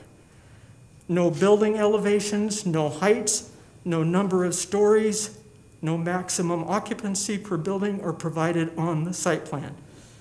DEQ told my fellow board member that the population figures were provided by the applicant, but we have no way to determine if those figures are consistent with the buildings on the drawing.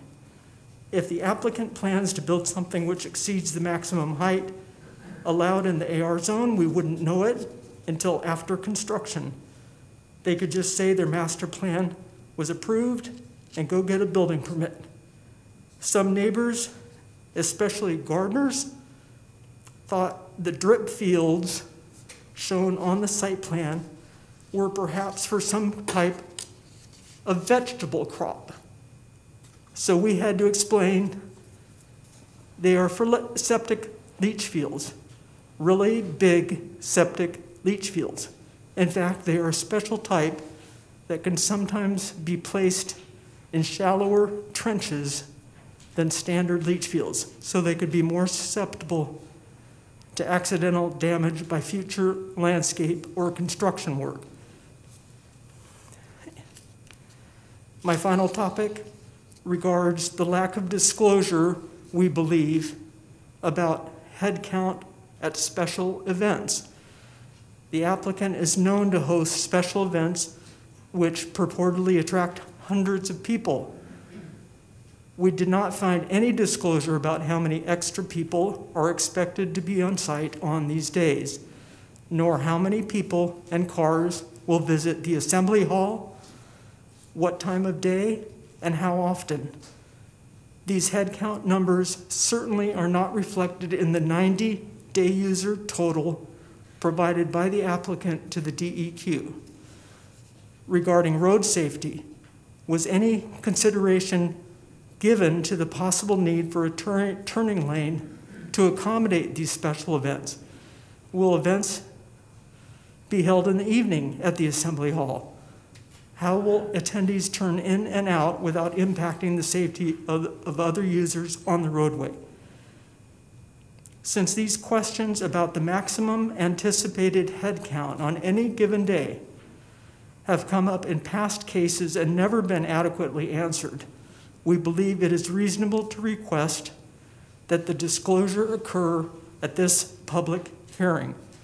Since there is testimony in the record of past YWAM cases that soap suds float down Battle Creek the day after these special events, it is prudent to know these numbers now, not later. We value the characteristics of our rural residential neighborhood. We believe that upholding the integrity of the rural residential zone is important. Allowing an enterprise which can facilitate 21 times higher headcount per acre than the surrounding home parcels is unacceptable. No expansion should be allowed and the application should be denied. We request discussion at the appropriate point in these proceedings for a continuance to extend the open record period consistent with ORS 197.7636A. We have carefully prepared all our submittals to the best of our ability, and I believe the information we have provided is accurate. And I do want to just quickly address a few things that have come up so far in the proceedings, and I admit that it's difficult to understand every word of the testimony because of the masks and my hearing aids. But I believe, so I might not have heard everything perfectly. I'm letting you go a lot longer since you're sort of Okay. representing the group. Is this the kind of thing that can maybe just be submitted during the open record period?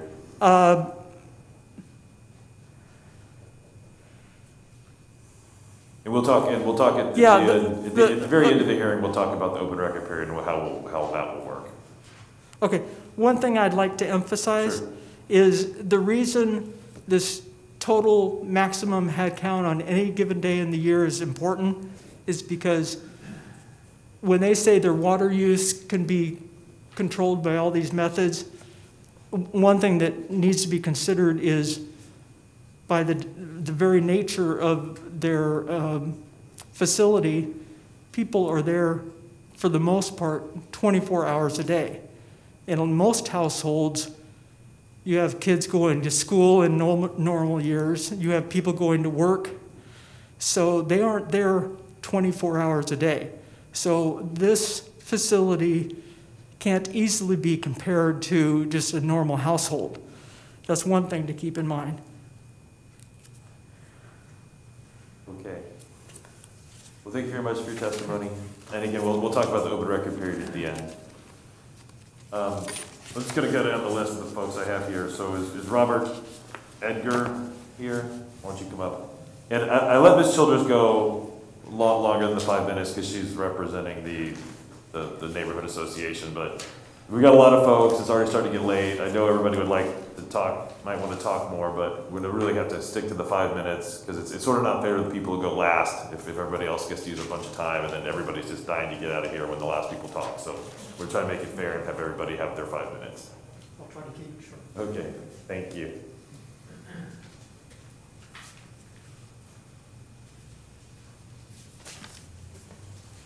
And so again, if Mr. Edgar, if you could give us your full name, spell your last name, your address, and I'll swear you in. Yes, I am Robert Edgar. Last name is spelled Edgar at 3326 Deer Lake Court. And do you swear or affirm that the testimony you're prepared to give will be true to the best of your knowledge? Yes. Okay, great. Thank you. Go ahead. Okay. Oh, just to let you know that I am retired. I used to work for the Oregon Department of Transportation as an engineer. What I wanted to start off here with is I'm just going to summarize, highlight what I just handed you. That why I'm here is to represent a lot of the people that are in our neighborhoods. They are very, I think, open to the rural setting that we are in, low populations. And some of the concerns that they have now is, whether or not there is going to be a significant increase in the population density. And of course, this is from what Youth with a Mission is could be doing.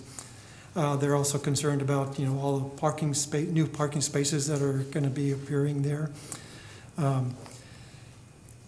There may be bigger and taller buildings, but we don't have all the information. We weren't provided the square feet or how many stories there were, how many people are going to be in this each building. So there's a lot of information that hasn't been provided to us. Also, as it's already been talked about quite frequently today already, is they're concerned about water usage and also septic runoff. So those are some areas that they're concerned about. Getting started here, the neighborhood that is adjacent to Youth with a Mission, I put together here a summary of what it is. Right now, this represents over 400 acres of surrounding properties, and on these 400 acres, there's 128 homes. And what that means is that each home has about a little over 3 acres per home. So that's kind of keeping us as a rural area.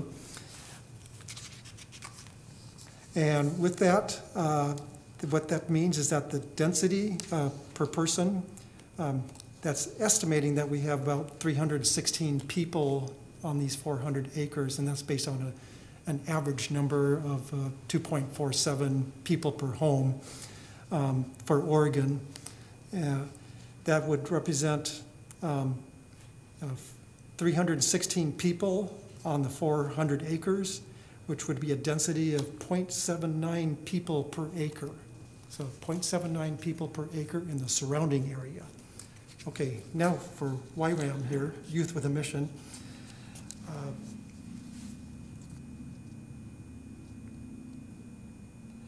They provided us a sheet of what they've got there, what they're proposing.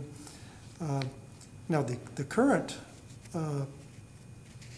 estimation here is that it appears that they currently might have 147 people on the land, and that's on the 31 acres, which represents a density of 4.65 people per acre. And now that would be the current. Now, if this expansion does occur,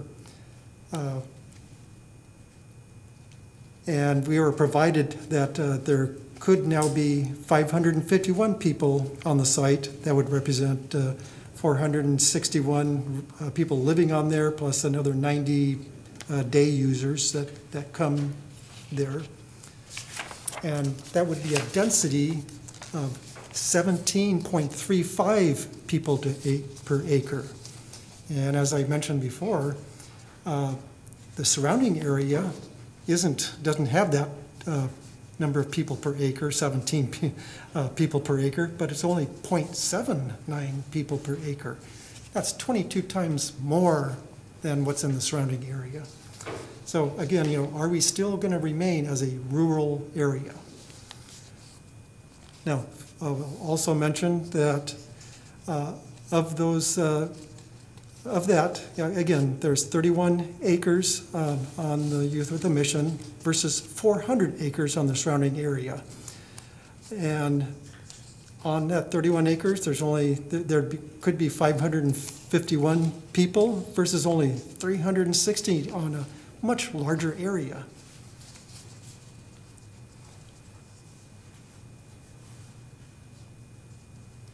Okay, now I did provide, on what I handed out there, some aerial photographs. And there's an attachment D. It kind of shows what, on attachment D, it shows what the Youth of the Mission looks like around in that red line. And it doesn't look too bad there. Looking on the next attachment E, you can see, again, that's where it's showing a bigger area that surrounds Youth with a Mission. And you can see all the properties, that's that 400 acres I was talking about with all the houses on it. But then, if we go to, to show that this is really a rural area, you go to attachment F, and it shows not only, a small area of where YWAM, Youth with a Mission is, and where the 400 acres of these other houses are, but you can see there's lots of open farmland, has very little houses on there. So this is a very, very rural area, and that's something I think we would like to try to keep and protect.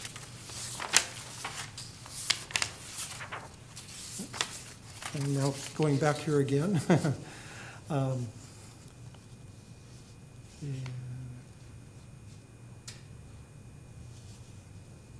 Okay, now another big concern now, we talked about there could be 551 people on there. We're getting past your 5 minutes, so I think Oh. you adequately made your point that there's gonna be a lot of people there. Yes. And that it's more people than there are in the surrounding area. So if there's another, it looks like you talked about water and septic, so if you wanna talk about those, why don't you do that real quick? Oh, okay, you want me to talk about the Well, water? just say you're sort of running out of time, Okay, so I okay. think you made your point about your position that's not rural because of all these Okay, people, so. okay, thank you. Okay, just some water issues. See, try to keep this brief here. Let me talk about the concerns and what we have in our neighborhood is that there are some people that have a low capacity in the wells, a low capacity of only 1 gallon per minute of water. There's also some temporary periods of dry wells. Some people just run out of water. They have to hold off for a while before they get the water again. There's also the inavailability to find suitable water sources on property. There were some properties, one property, that drilled 6 wells and had to abandon all 6 because it couldn't get enough water. So I guess in brief, what I'm saying is that there's already water problems for some of our neighbors over there. Just to get some more specific information on that, we had some studies done on the wells. I was involved with our neighborhood in trying to get the information of where we stood. When the wells were originally put in, this was back in 1980s, when the wells were first drilled, the static water level was about an average of 122 feet below the ground level. But in the year 2015, that static water level dropped down to 357 feet. That's an average. So it dropped, over 200 feet. I mean, that's an average.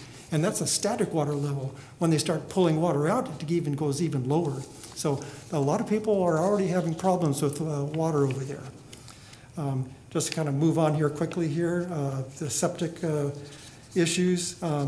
There was, looking at some old plans on Youth with a Mission, there's about 1 acre of a septic area field there. But now they're showing another 4.5 acres.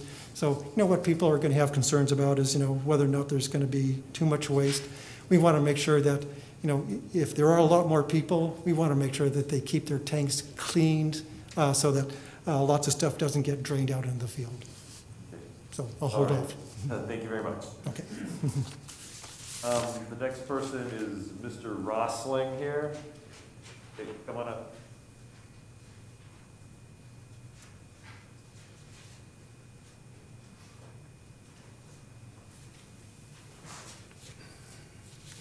Hello.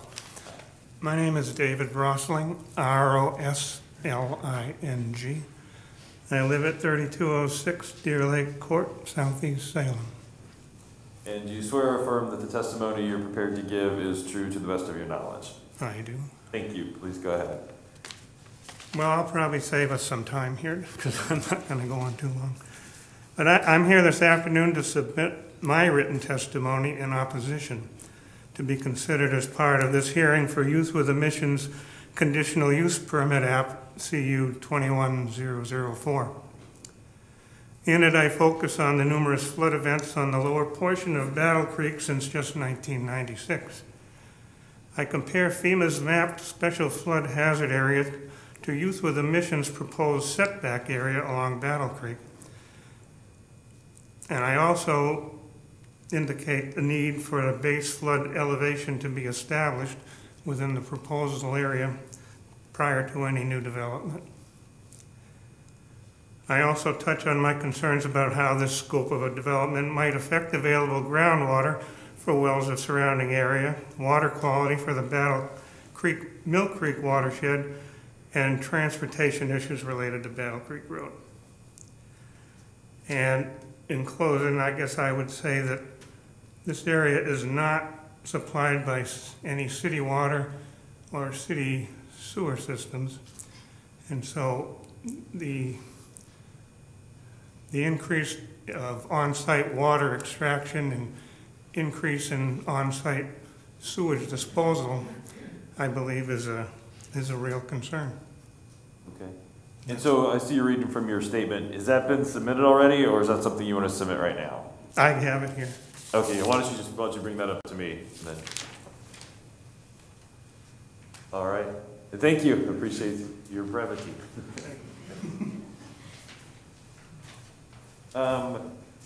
Ken Van Ostel? Yes, sir. Okay.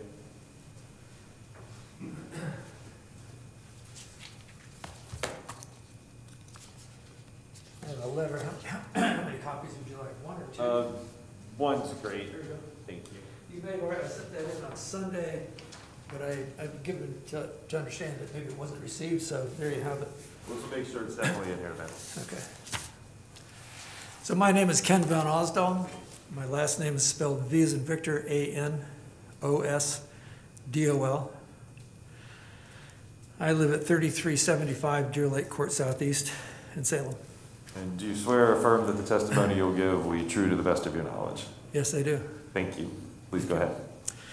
So first, just as a bit of context, I want to express appreciation to Youth with a Mission and to Mr. Mattias for what you said about what you do for the community. You all do a lot of really good work, both here and abroad. And as somebody who was once in the Peace Corps, I appreciate good community service, and I think you guys do great work. So I want to make sure that you know and understand that. And Mr. Grant, I appreciated your thoughtfulness about water conservation. Is he still there? Well, I appreciate his.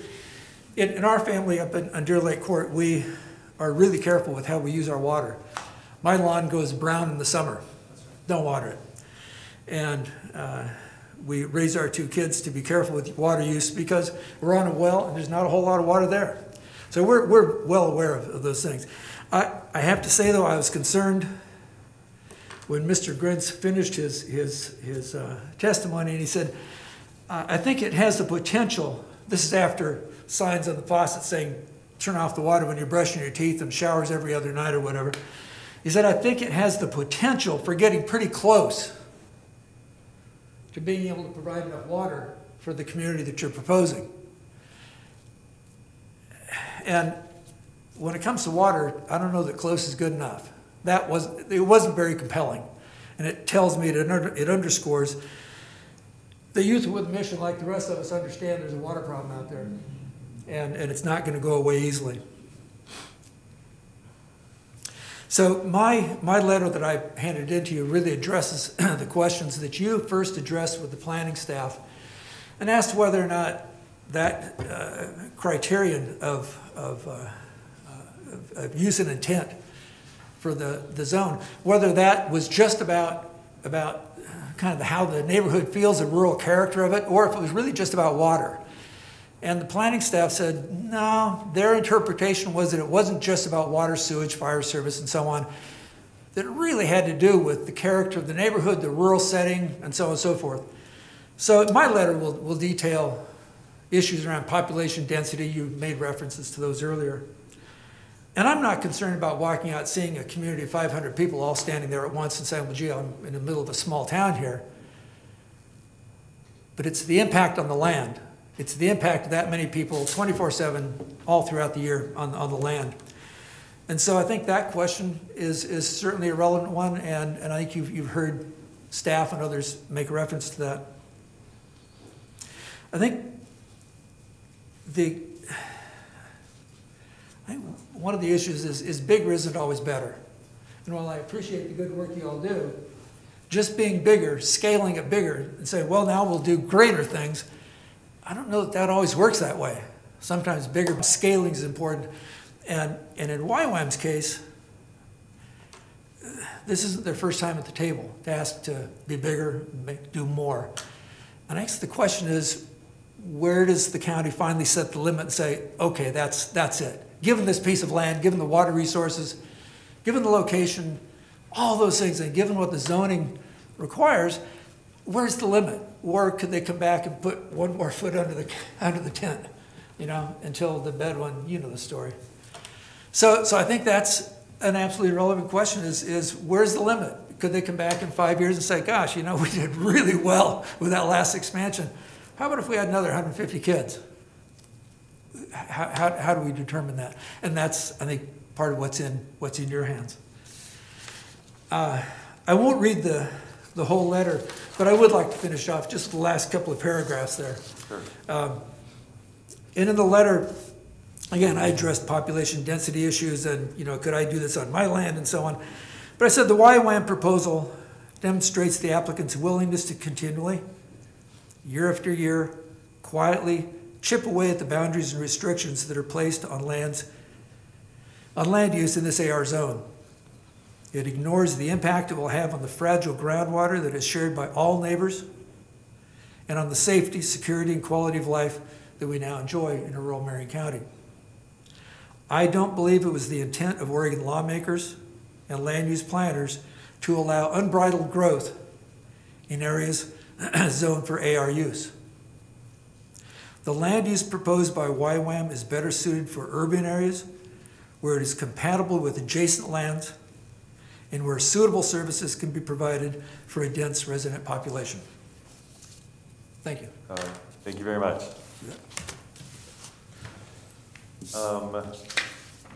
Judith Van Ossel.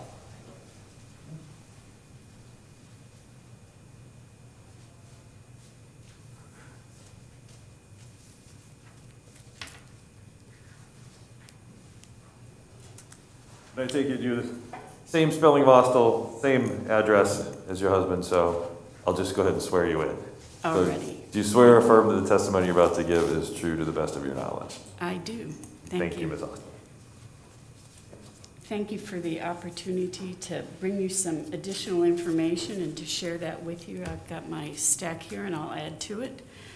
The first thing that I have that I will be giving you is a petition in the area around Youth with Mission. This was on Battle Creek, on Fox Hollow, on Deer Lake Court, on Mahalo, and on Fir Tree Lane, and we have 122 signatures.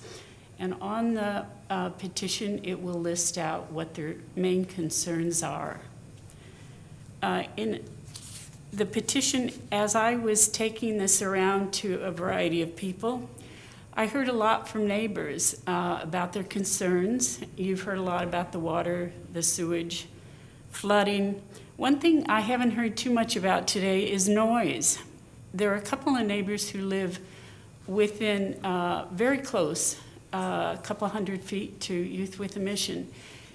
And one elderly gentleman and then another woman mentioned that the noise, particularly in the summer and in the early fall, when there are special events at Youth with a Mission, they refer to it as that the noise sounds like a sports stadium.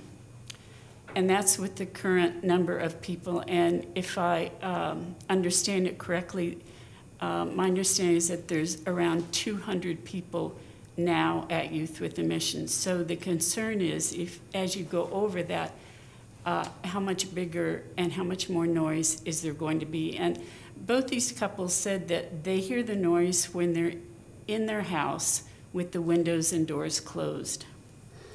Others mentioned the wildlife, the as we've heard today, traffic danger, the increase in density, the sewage, flooding, and one woman mentioned to me that she takes her granddaughter to school every day around 9 o'clock, I think she said, and she said there's a long line of cars waiting to turn into Youth with a Mission now. That's not when the development has been implemented. That's current. So you have the petition, and also let me see here. I have one other that oh, here it is. One of my neighbors mentioned concerns about the traffic, so I went back and looked at the traffic impact analysis. And so I had a couple of questions that I'd like to share. One was, on page 16, it says that the required intersection sight distance needed for left-turning vehicles to make a safe turn is 500 feet, and that was based on 45 miles per hour. A preliminary sight distance evaluation was completed at the existing site driveway, and the available sight distance exceeds that minimum required.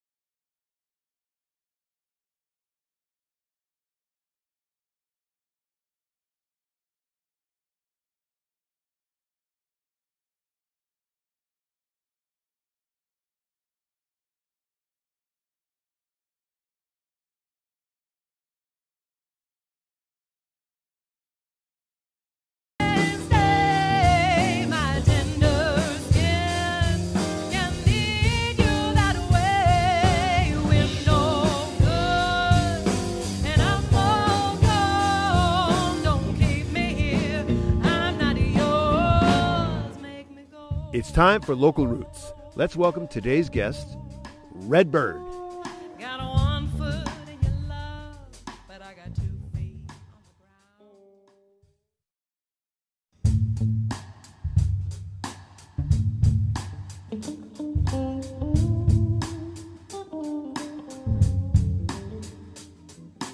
I set out to seize the day, tripped on karma, turned to gray.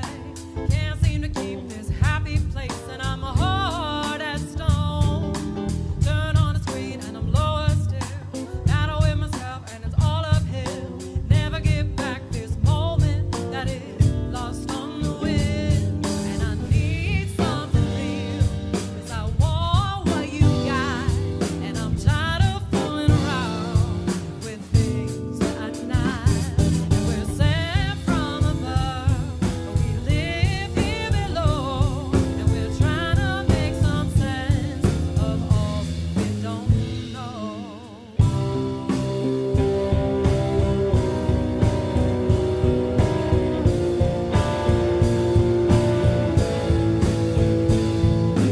I want your life and you want mine. We're never satisfied in this game of time. Walking together, but we're all alone. The weaker side of flesh and bone. And I need something real. Water. And then she drew a circle around the proposed site plan and handwrote a note. This is directly across from a 3-acre parcel at 6996 Battle Creek Southeast that has allowed only one home. In her conclusion, she said this proposal by Youth with a Mission is totally inappropriate for our rural area. And so I've included her letter in that information.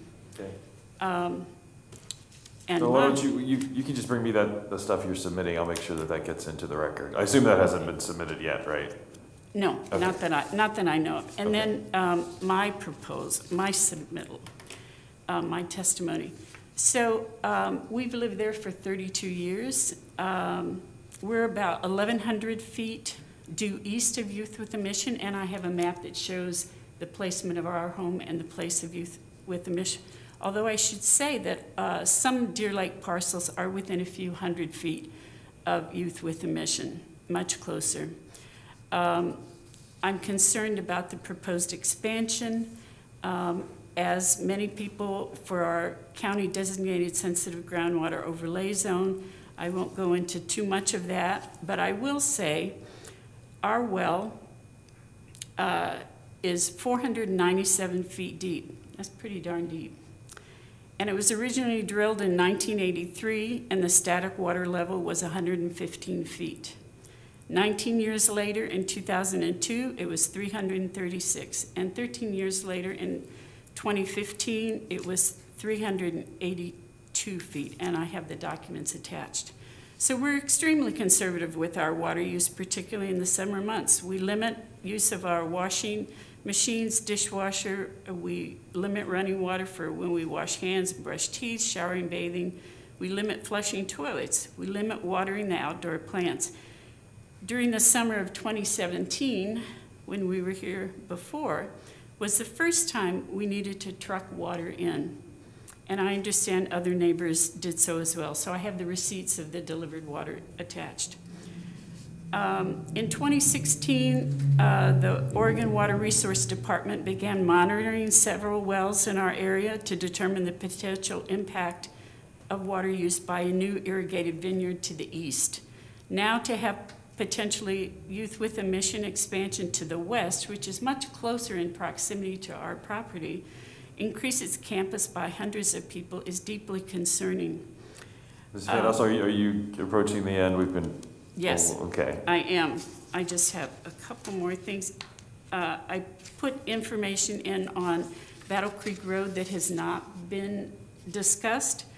So it's a main road, 55 mile an hour, bringing traffic from Turner directly to Salem with no walking paths, inadequate shoulders, significant wildlife crossings, and with multiple walkers and cyclists during the spring, summer, and fall months.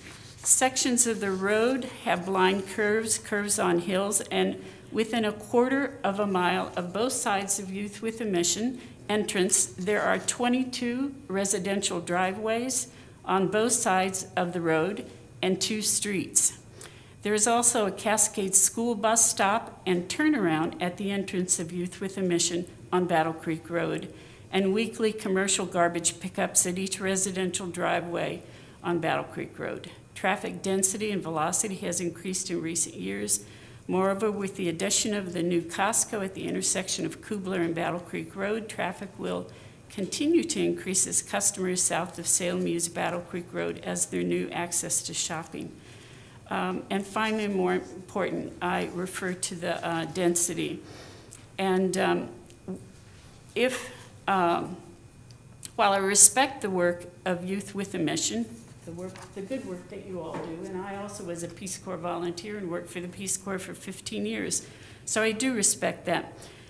But I do not believe that they should be allowed to increase their current allowed conditional use population of 200 residents and staff to then 551 residents and staff. This large increase in the number of occupants literally brings the University of Nations, as stated on the Youth with a Mission website, to a peaceful, quiet, rural area where wildlife is plentiful. And I have all my attachments here. You want to bring them up to me? I'll make sure they get put into the record. All right. Thank you so much. Thank you.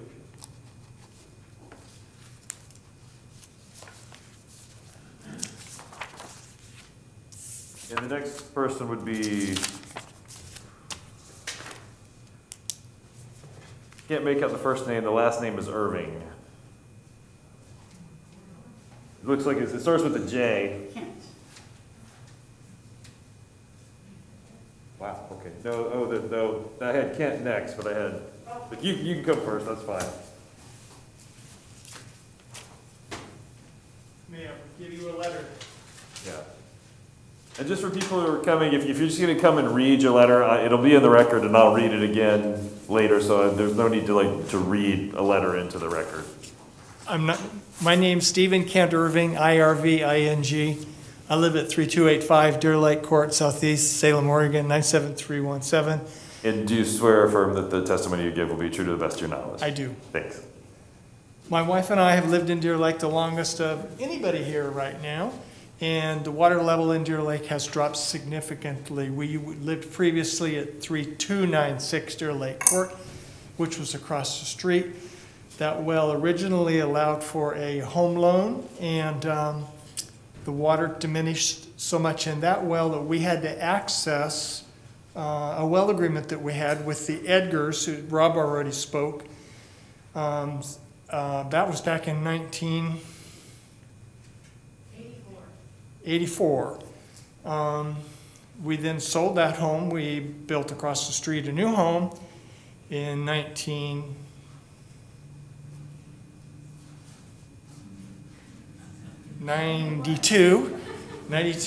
and subsequently after that home was built, because there was a well on that property, we found out that that well's depth, which was 526 feet, was a saltwater well. If we all share the same aquifer, this is a concern. You can't use salt water. So subsequently after that, we got the opportunity to drill another well, which was to the west of that well, because there has to be distance between wells as well. And that well has dropped significantly in its time over the past few years. Like what I'm trying to get to is the water table's dropped. We've had our static water checked as well. I also know previous owner Vic Town, who's across the street. His well was diminished significantly. Prior neighbors, Kenley and Lorraine Adams, their well went to 1 gallon a minute. Again, water is a huge issue. And we too, like what YRAM does, we just don't have city water available. We don't have any other options. As a neighborhood, we were going to put a swimming pool in at one point in time. We chose not to because of the water that it was going to consume, and it would be a hardship on the adjoining neighborhood. And that was a big deal because our kids liked the possibility to swim. YRAM's proposal would be more than one swimming pool. And we as a collective neighborhood chose not to do that. Out of respect for one another and out of fairness that we have water to sustain each other's viability. If YRAM had city water and city sewer to their location, this would be a whole different story. They don't. And I don't know that they'll ever get it in my lifetime. And I think that is a genuine concern on top of being in the floodplain that other neighbors have already brought up. You can't get rid of bad water in a floodplain area. It then pollutes further water. Bicyclists. Salem Bike Club uses Battle Creek frequently for their rides. It's a 55-mile-an-hour road. There's no shoulders. There's no bike lane either. It's a big deal. It's a hazard when you start adding an additional traffic count on Battle Creek that the proposal would initiate. It's a further danger. Again, it's another thing where if you want to expand, then provide the services for the expansion, including the bike lane. That seems to be a necessity in that area. I think that's all I had. Okay. Well, thank you very much for your testimony, Mr. Irving. You're welcome. Ms. Irving, did you want to testify too, or you don't have to? No. Okay, thank you. We got Arlene Edgar. Did you want to testify? No. You're good? Okay, thank you. Sam Thomas, I think? No, I was with the applicant. Oh, okay. Sorry. Oh, there's Lisa Brown. Okay. Rick Budke.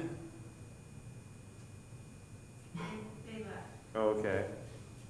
So That was the prior home we owned. okay. I guess Jackie Budke's gone as well. Bob and Joanna Buckley. There's a whole page of people that just signed up just to get the notice. Oh, okay. I'll run through it quick just to make sure. Mr. and Mrs. Radkovich. Here. Oh, Did you want to testify, sir? Sure, why not? All right, come on down.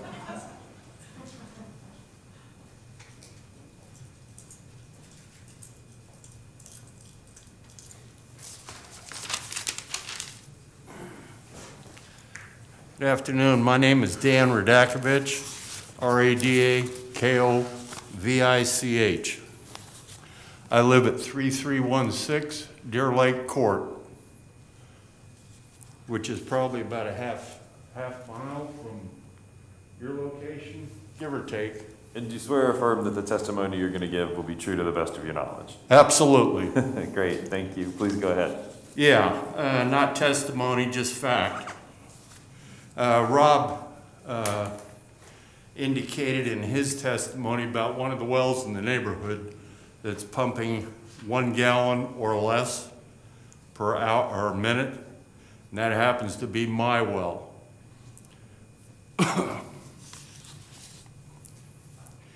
The county in 2016 issued a permit number G as in golf 17614.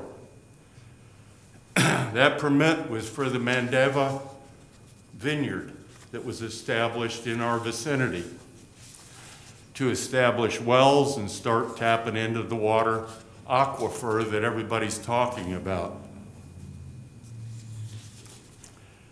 Nobody has a map of what this aquifer looks like, i.e. Lake Erie, Lake Michigan. It's one of those things nobody can put a finger on. Since that permit was approved by the county in June, 6 months later I had my well tested by Mac Drilling, which is documented.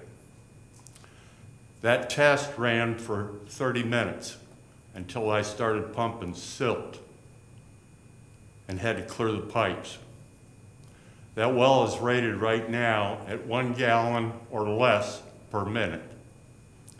And I don't know of anybody that's going to guarantee that we're going to continue to maintain water for our property. You're talking about a resource, which is water, no different than vegetation, trees, timber. And managing that water, I think, is everybody's responsibility. And right now, I'm on the edge of having to have another well punched on my property or making other arrangements to have water trucked in. And that's current right now. That's all I have. I've already issued that testimony, and you should have it on file. It was a letter delivered to your department on the 29th of March. Oh, okay. All right, great. Thank you, sir. Thank you. Let's see. Is Annette Stewart here?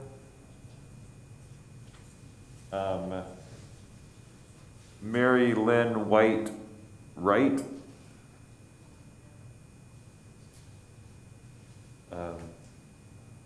Bennett White? Not sure what the last part of it is. No Bennett here? Okay. William Mack? He's supposed to be the folks who just wanted to copy. Ben Bednars? Jennifer Gallick? And I take it we don't have anybody else outside, is that right? That's correct. Okay, good. We're getting close here. Rob Simpson? Marlene Gallick?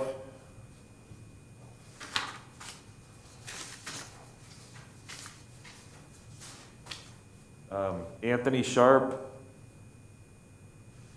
Mike Dyer? Terry Dyer or Chris Dyer? All right, I think. Was there anybody else in the room who wanted to testify who hasn't had a chance? Okay, we got a couple folks on the phone, one opponent, and then the applicant's other attorney. So we will take care of that.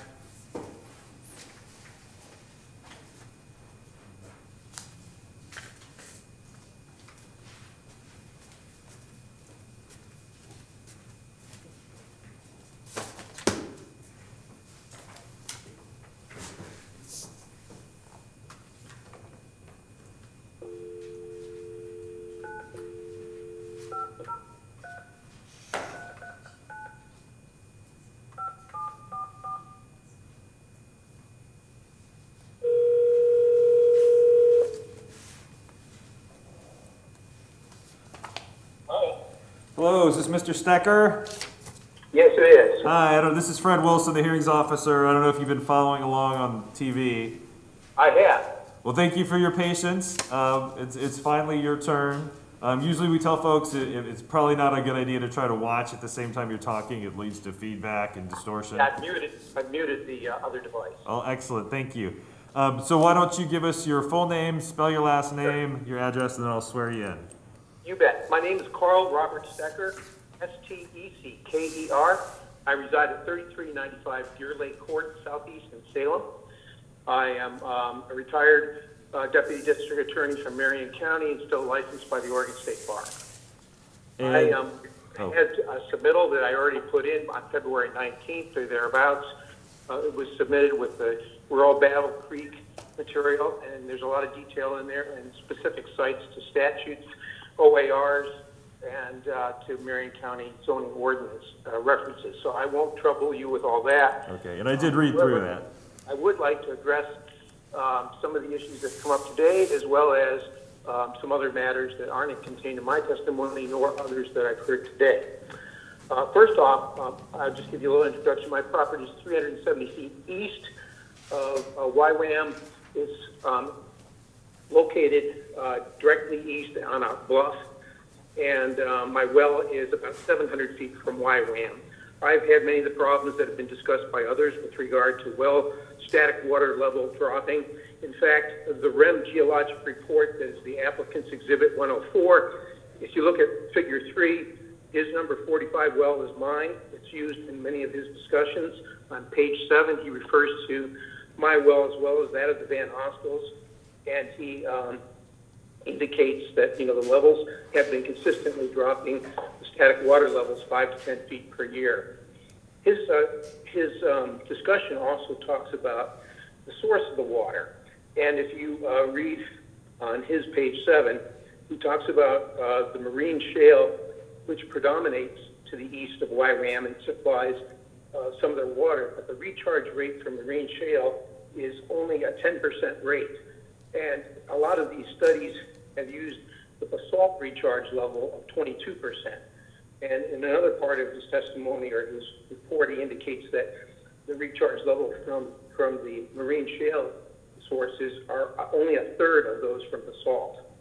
So that impacts certainly some of the calculations that are used with regard to the Marion County stop value and how close we are on a marginal basis to that. I'll point out, too, that the GSI Solutions letter, which is accompanies Oregon Water Resources Department report, indicates, again, there's a cross-connectivity across multiple aquifers. Consequently, there's a potential hydraulic connection between the aquifers as well as to the Battle Creek itself.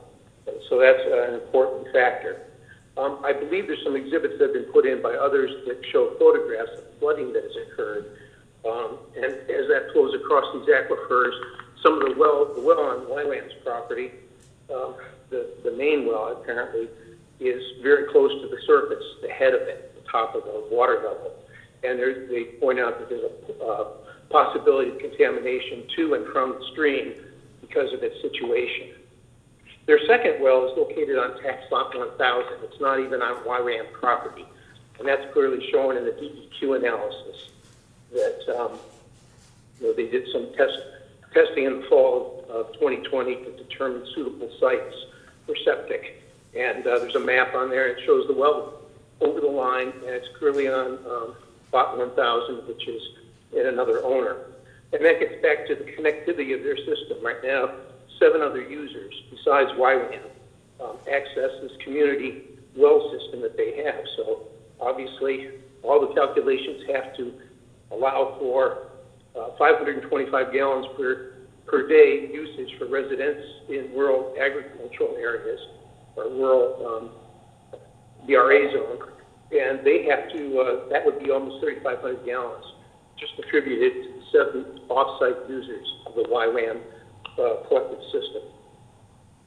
I would concur with the planning staff's recommendation regarding denial for the 128.0407C adequate water provision. That criteria has not been met by all that I've heard today, and I think it's very ambitious to think that a lot of young folks would practice the degree of conservation measures that those of us in the neighborhood have to exercise with no irrigation, limited showers, no concurrent running of appliances, a number of things, and to coordinate that among 500 people would be just impractical and probably not possible. There's been a lot of talk about the scale and harmony of the area. This is like placing a municipality equivalent to the population of St. Paul or Gates, Oregon, in the middle of a little valley and 32 acres within that valley. It's 1 mile outside the urban growth boundary. The urban growth boundary is set to limit basically rural development, and I should say, urban development, and not allow it to spill over into rural-like settings. Here they're clearly trying to emulate a college campus with a lot of hardscape, and the density is presumed by state law. Oregon Administrative Rule 660.004.0040 at 1.5 acres per acre, 1.5 persons per acre, and consequently this is vastly greater in density, and this violates the state law with regard to reasonable densities. So how do you get, can you hear me, Mr. Stecker? Yes, I can. So you made some arguments like on the lines you were just talking about, like rural residential policy 15, I think, from the Marion County Comprehensive Plan, as well as some statewide planning goals. How do you think, what's your theory on why those are applicable?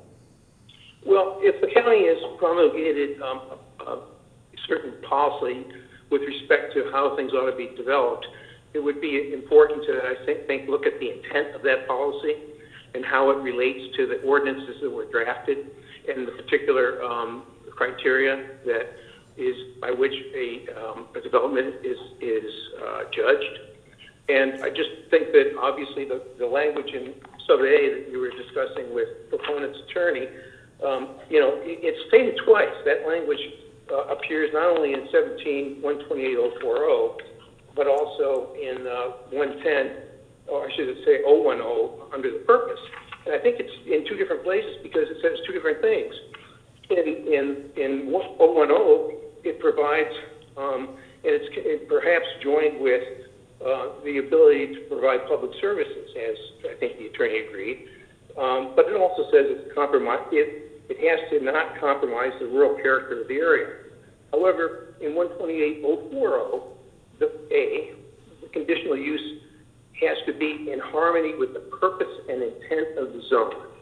And that purpose and intent of the zone is established in large measure by what the statewide planning goals are articulated, that have articulated how rural development should proceed. Does that answer your question? Yes, thank you. Going back to the criteria under 040, I want to point out that fire protection is an issue. And if you use all your resources to fight a fire or drain out a storage tank and the fire's still burning, what are you going to do? And so I'm not sure that the inchoate nature right now of the work with Turner Fire District is adequate to guarantee that, in fact, fire suppression needs to be met. But particularly in view of the wildfire activity that we've all experienced, even if somewhat remotely here at this specific location, it's still an issue that we need to address as the summers get drier and hotter. I also wanted to point out that with regard to just the harmony argument, that they are proposing to add to their current 53,000 square feet of buildings, but we don't know how many square feet they want to add. We can't judge because they've not provided anything with respect to the building sizes and so forth. We know that there's approximately 22 new buildings or replacement buildings, but exactly how that fits, into the scale of things, is unknown. There's just not enough detail in their submissions. And of course, Rob has some analysis on that. I would like to point out what's, I think, an important issue, and that is your jurisdiction to decide this case. With respect to the RV park, particularly, the RV park was never explicitly approved by any order in any conditional use case. In spite of the fact that there's been 5 of them, it's scantily measured. It's mentioned only in the first one as some RV sites, and at that time they were located on lot 600. Now they're going to propose a new use on new land by putting an RV park of 12 units, 12 locations, 12 spaces on lot 100. Lot 100 is currently rural. It's got an old barn on it, but it's basically pasture. And it's a new use on that land. Consequently, it's more than just a mere expansion of their current use. It's not clear that an RV park is that sort of thing that's customarily associated with religious purpose, and that's one of their criteria with respect to 17, 110, 472, that you can allow some reasonable uses of property that are customarily associated with religious use. But there's adequate residential properties being proposed that it's not really necessary for residents. There's also a new limitation on the statewide level, OAR 660-004-0040, sub 14, little a, little d, which provides that you can only have 3 RVs maximum in an AR zone. And so this proposal is greatly more. There's also on their applicants 109, you'll see that they charge a $150 fee, which makes it a commercial use. That fee is charged for each RV site. Commercial uses are addressed by 17-128-045, which basically limits the use of commercial application in property, in rural property, to farm-related purposes. And again, these folks, once upon a time, espoused having an agricultural training purpose with demonstration gardens and a very rural use of the land, but it's morphed more into now an educational facility that trains folks to obviously do good works, and we congratulate them on that, but it's different than the original purpose and intent.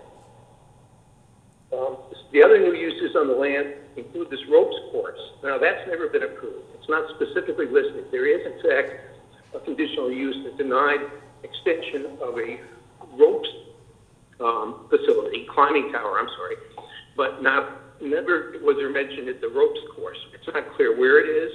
It's not shown on their site plan. It's a commercial use. They advertise inviting a fee-paying public to come and pay to use it.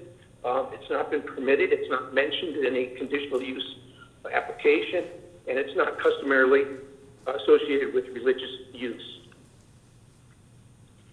Sports court is obviously a new use on the land, and it's not been addressed as far as its proximity to the drain field.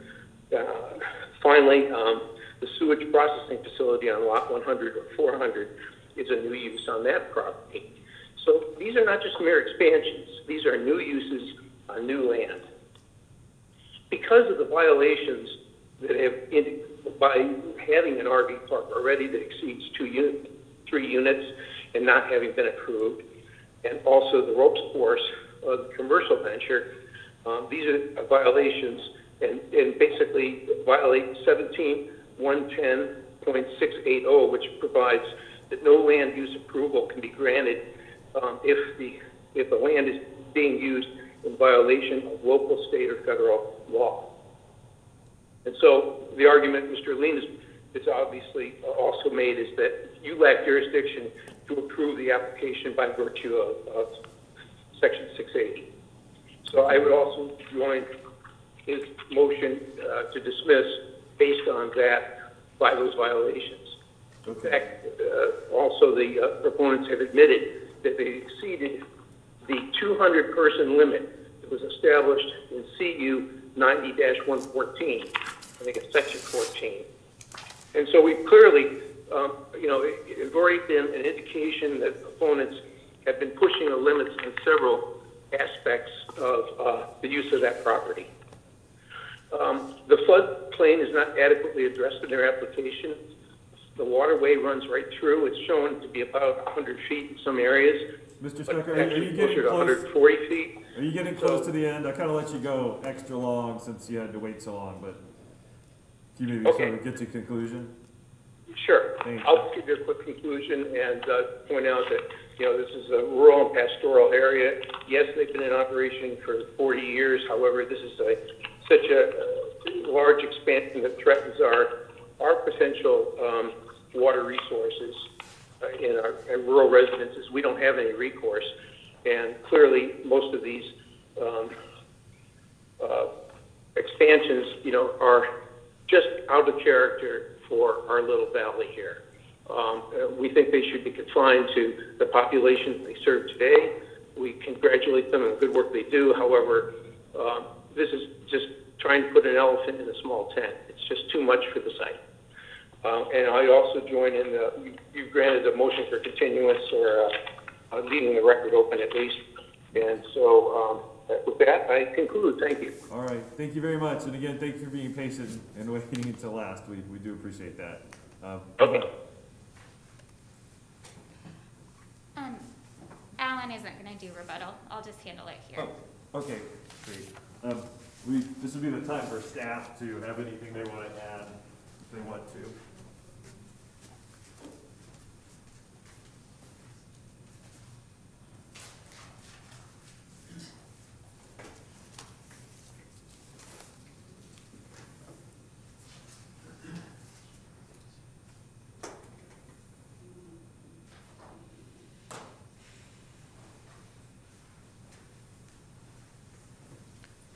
Staff doesn't have anything to add at this time. Thank you. I do have one quick question Sure. for you. The issue they raised about if somebody's in violation that they can't get an approval, what's your position on A, how that works, and B, whether you think they're in violation if their ropes course is open to the public or maybe even the RV park, and whether they having 215 people there instead of 200, how that affects it? Sure. I don't know how we've looked at that type of violation in the past. If it's okay, I'd like to take that back to the department and have that discussion. Okay. All right. Thank you. Thanks.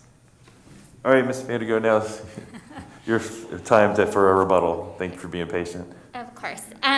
We'll try and keep it as brief as possible, and so we'll mostly confine our rebuttal to issues raised here in person and respond to those in written testimony. Okay. First, I'd like to call up Sam from Lenity. He was on our list, but he can respond to some of the aesthetic concerns that were raised. Sure.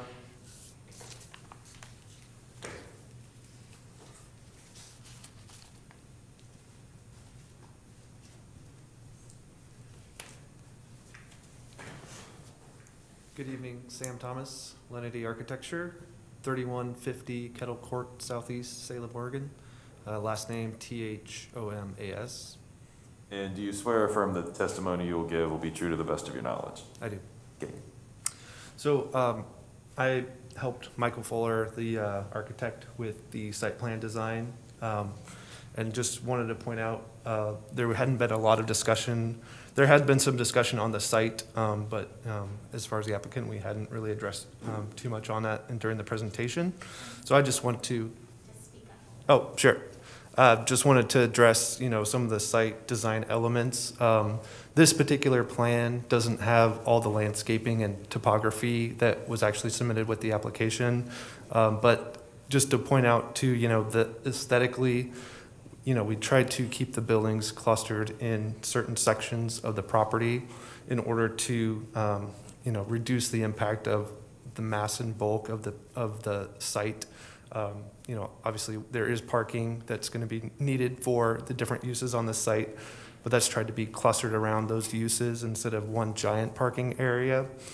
And then also in regards to the building design, this is the conceptual plan. if and when approval, may happen, more specific details on the buildings would be provided at a, point of building permits in compliance. Obviously, planning staff at that time would look at the height and, size of the buildings to make sure they comply with the AR zone requirements. So and if you had any questions on the site, we didn't really spend too much time on that, so I just want to see if you had any questions that I could answer. There were a couple people who said they thought that some of the buildings were within the 100-foot setback. Will you be able to show one way or the other whether that's the case? I don't have the FEMA floodplain shown on this particular plan. No, like the 100-foot setback to the agricultural land, to the property boundary. I forget which buildings people were saying, but they were saying basically any buildings have to be set back 100 feet from other properties. So my understanding, I just looked up the AR zone development standards. Front setback is 20 feet, the sides is 10, and the rear is 20. Okay, that's what I was thinking. So the buildings, there are some existing, obviously that may not be in compliance with that setback because they were probably established, at a different time. I don't know the exact history of each building development, but there are some that are close to the property line. But all new buildings would be in compliance with the AR zone setbacks. Okay. I may be getting confused about which setbacks people are arguing about, but I know there were some that saying they couldn't tell from the site plan, and as you guys said, this isn't as specific as some of the site plans. So maybe just when you do your rebuttal to the open record period, just to make sure that you address the ones that got raised. All right. Did you want to add something, Mr. Dyer? I think you're going to clarify what I was trying to get at. Yeah, I think there is a 100-foot setback from any resource land, zone right? So I was thinking about what they said correctly. Correct. Okay. Yeah. So do you remember which ones? So the resource zones would be on the top of that map, basically, right? Yes. Yep. So are there some? I can't tell from here. Are there some buildings that might be encroaching into 100 feet on that? Well, anyway, Ms. Vandergo, maybe during the open record period, you guys could address that. Yeah, I think they're talking about the northern portion of the RV park. Okay. So we'll address it. Okay. So the AR ones with the lesser setbacks, I don't remember anybody arguing about those, but it was the 100-foot for the SA zone. Or whichever resource zone it was, I think it was SA. Okay. All right. Sorry to confuse you with that. Sorry. Thank you. Okay.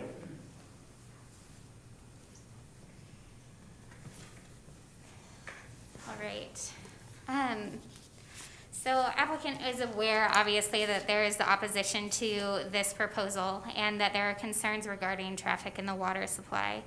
When we originally proposed this expansion in 2017, those were brought up, we heard them, we have attempted to resolve as much of those evidentiary questions as is possible, and we'll continue to do so. We would like to thank the neighbors for their kind of cordial and factual testimonies and for keeping things fact-oriented, and we hope that we can continue to work with the neighbors in the surrounding area to address the outstanding issues. One thing we did want to note when talking about the aquifer in regards to the phone testimony, he brought up different recharge rates. In the SGO zone, there's a 90% recharge rate requirement for an aquifer. We're proposing under our hydrological review budget having a maximum of 22%. So we're well within the norm for the SGO zone, and our hydrological review indicates that our aquifer is in basalt and not in marine sediment. We also want to reiterate that this is an existing use that dates back 40 years and pre-exists much of the opposition here today. While it does represent an intensification of existing uses, they are uses that have existed and been approved for the property through the conditional use permit process before the county. And we are operating within those parameters as there are no existing enforcement cases open against the property. where there are concerns, we're happy to address those, but we are currently in compliance. With regards to the engineering comment regarding the proportionate share, one of the conditions of approval proposed by staff is that the applicant pay its STC fees. Where an STC fee is applied against a property, it addresses the payments needed for updates of the system overall. The county needs to demonstrate a specific nexus to the proportionate share requirement for the improving the Delaney Parish Gap Road intersection, and without providing that additional nexus, it's not appropriate here. Finally, we know that water is an issue. We are sensitive to that. I personally was also a Peace Corps volunteer, and during that time, I lived on about 50 gallons of water a week. So it is possible through behavior change and through conservation practices to bring our use within the legal limits. It may not be ideal, but we are committed to making sure that we are using the amount of water that we are legally allowed to use and not exceeding that through the proposed conditions of approval. At this point, given the amount of evidence in the record that we have to review and respond to, we're requesting a 28-day open record period with a 14-day response period and a 7-day rebuttal period after that. And we're happy to grant any extension that the county may need to facilitate that. So just so I make clear, so for people who don't understand the way it works is what we're going to do is we're going to close the public hearing tonight. So this is the last time for people to come in and actually testify. But we're going to leave the record open so you can submit anything in writing that you want to, just like you could have before today, just like a lot of people brought in today.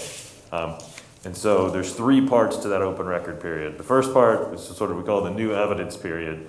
You can submit anything you want, new evidence, testimony, or argument about any issue. And do you understand you want 4 weeks for that first period? Yes, please. Okay.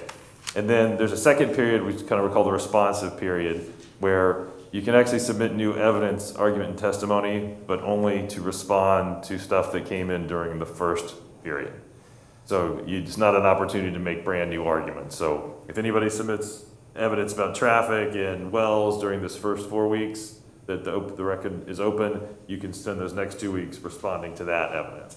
And then finally, there's a third period, which will just be a week, with the applicant's final legal argument. They don't get to submit any new evidence, but they get to make their legal argument saying basically here's why we think we should get approved. And if anybody has any questions about that, planning staff is usually really helpful explaining how that works, telling you how to submit that evidence. It's kind of the same way you've done it before. Here, I'll get your question in just a second. And so that's how that will work. So Ms. Childers, sir, you had a question? I did. We're 4 lots away from YRAM, and we never received any mail at all about their expansion from them. Is there a way that they can be responsible to provide information to the neighboring areas regarding the rebuttals and whatever this open period is? In case that wasn't on the record, gentleman was asking whether the applicant could be responsible for getting information to neighbors. And no, if you talk to the planning department, that's the best way. Sometimes they can forward stuff if it's electronic, or at least let you know what's been submitted. So the best way is to stay in contact with the planning department to find out what's been submitted. So just to reiterate, 4 weeks for the first open record period, 2 weeks for the responsive period, 1 week for your final legal argument, and you're agreeing to extend the 150 days for those, 7 weeks? Yes. Okay. All right, I think with that will conclude today's proceedings. Like I said, we'll close the public hearing. The record is left open for those periods. Again, if you have questions about how to submit evidence or get copies of that evidence, please contact the planning department. They're always very helpful with that kind of thing. And then after the record's closed, I will start writing my decision after that, and everyone in here will get a copy of the decision. And again, so thank you everybody. Thank you for your patience. And it's been a long afternoon. Thank you for being cordial and polite, everybody getting along. That doesn't always happen, so thank you. And everyone have a good night. Thanks.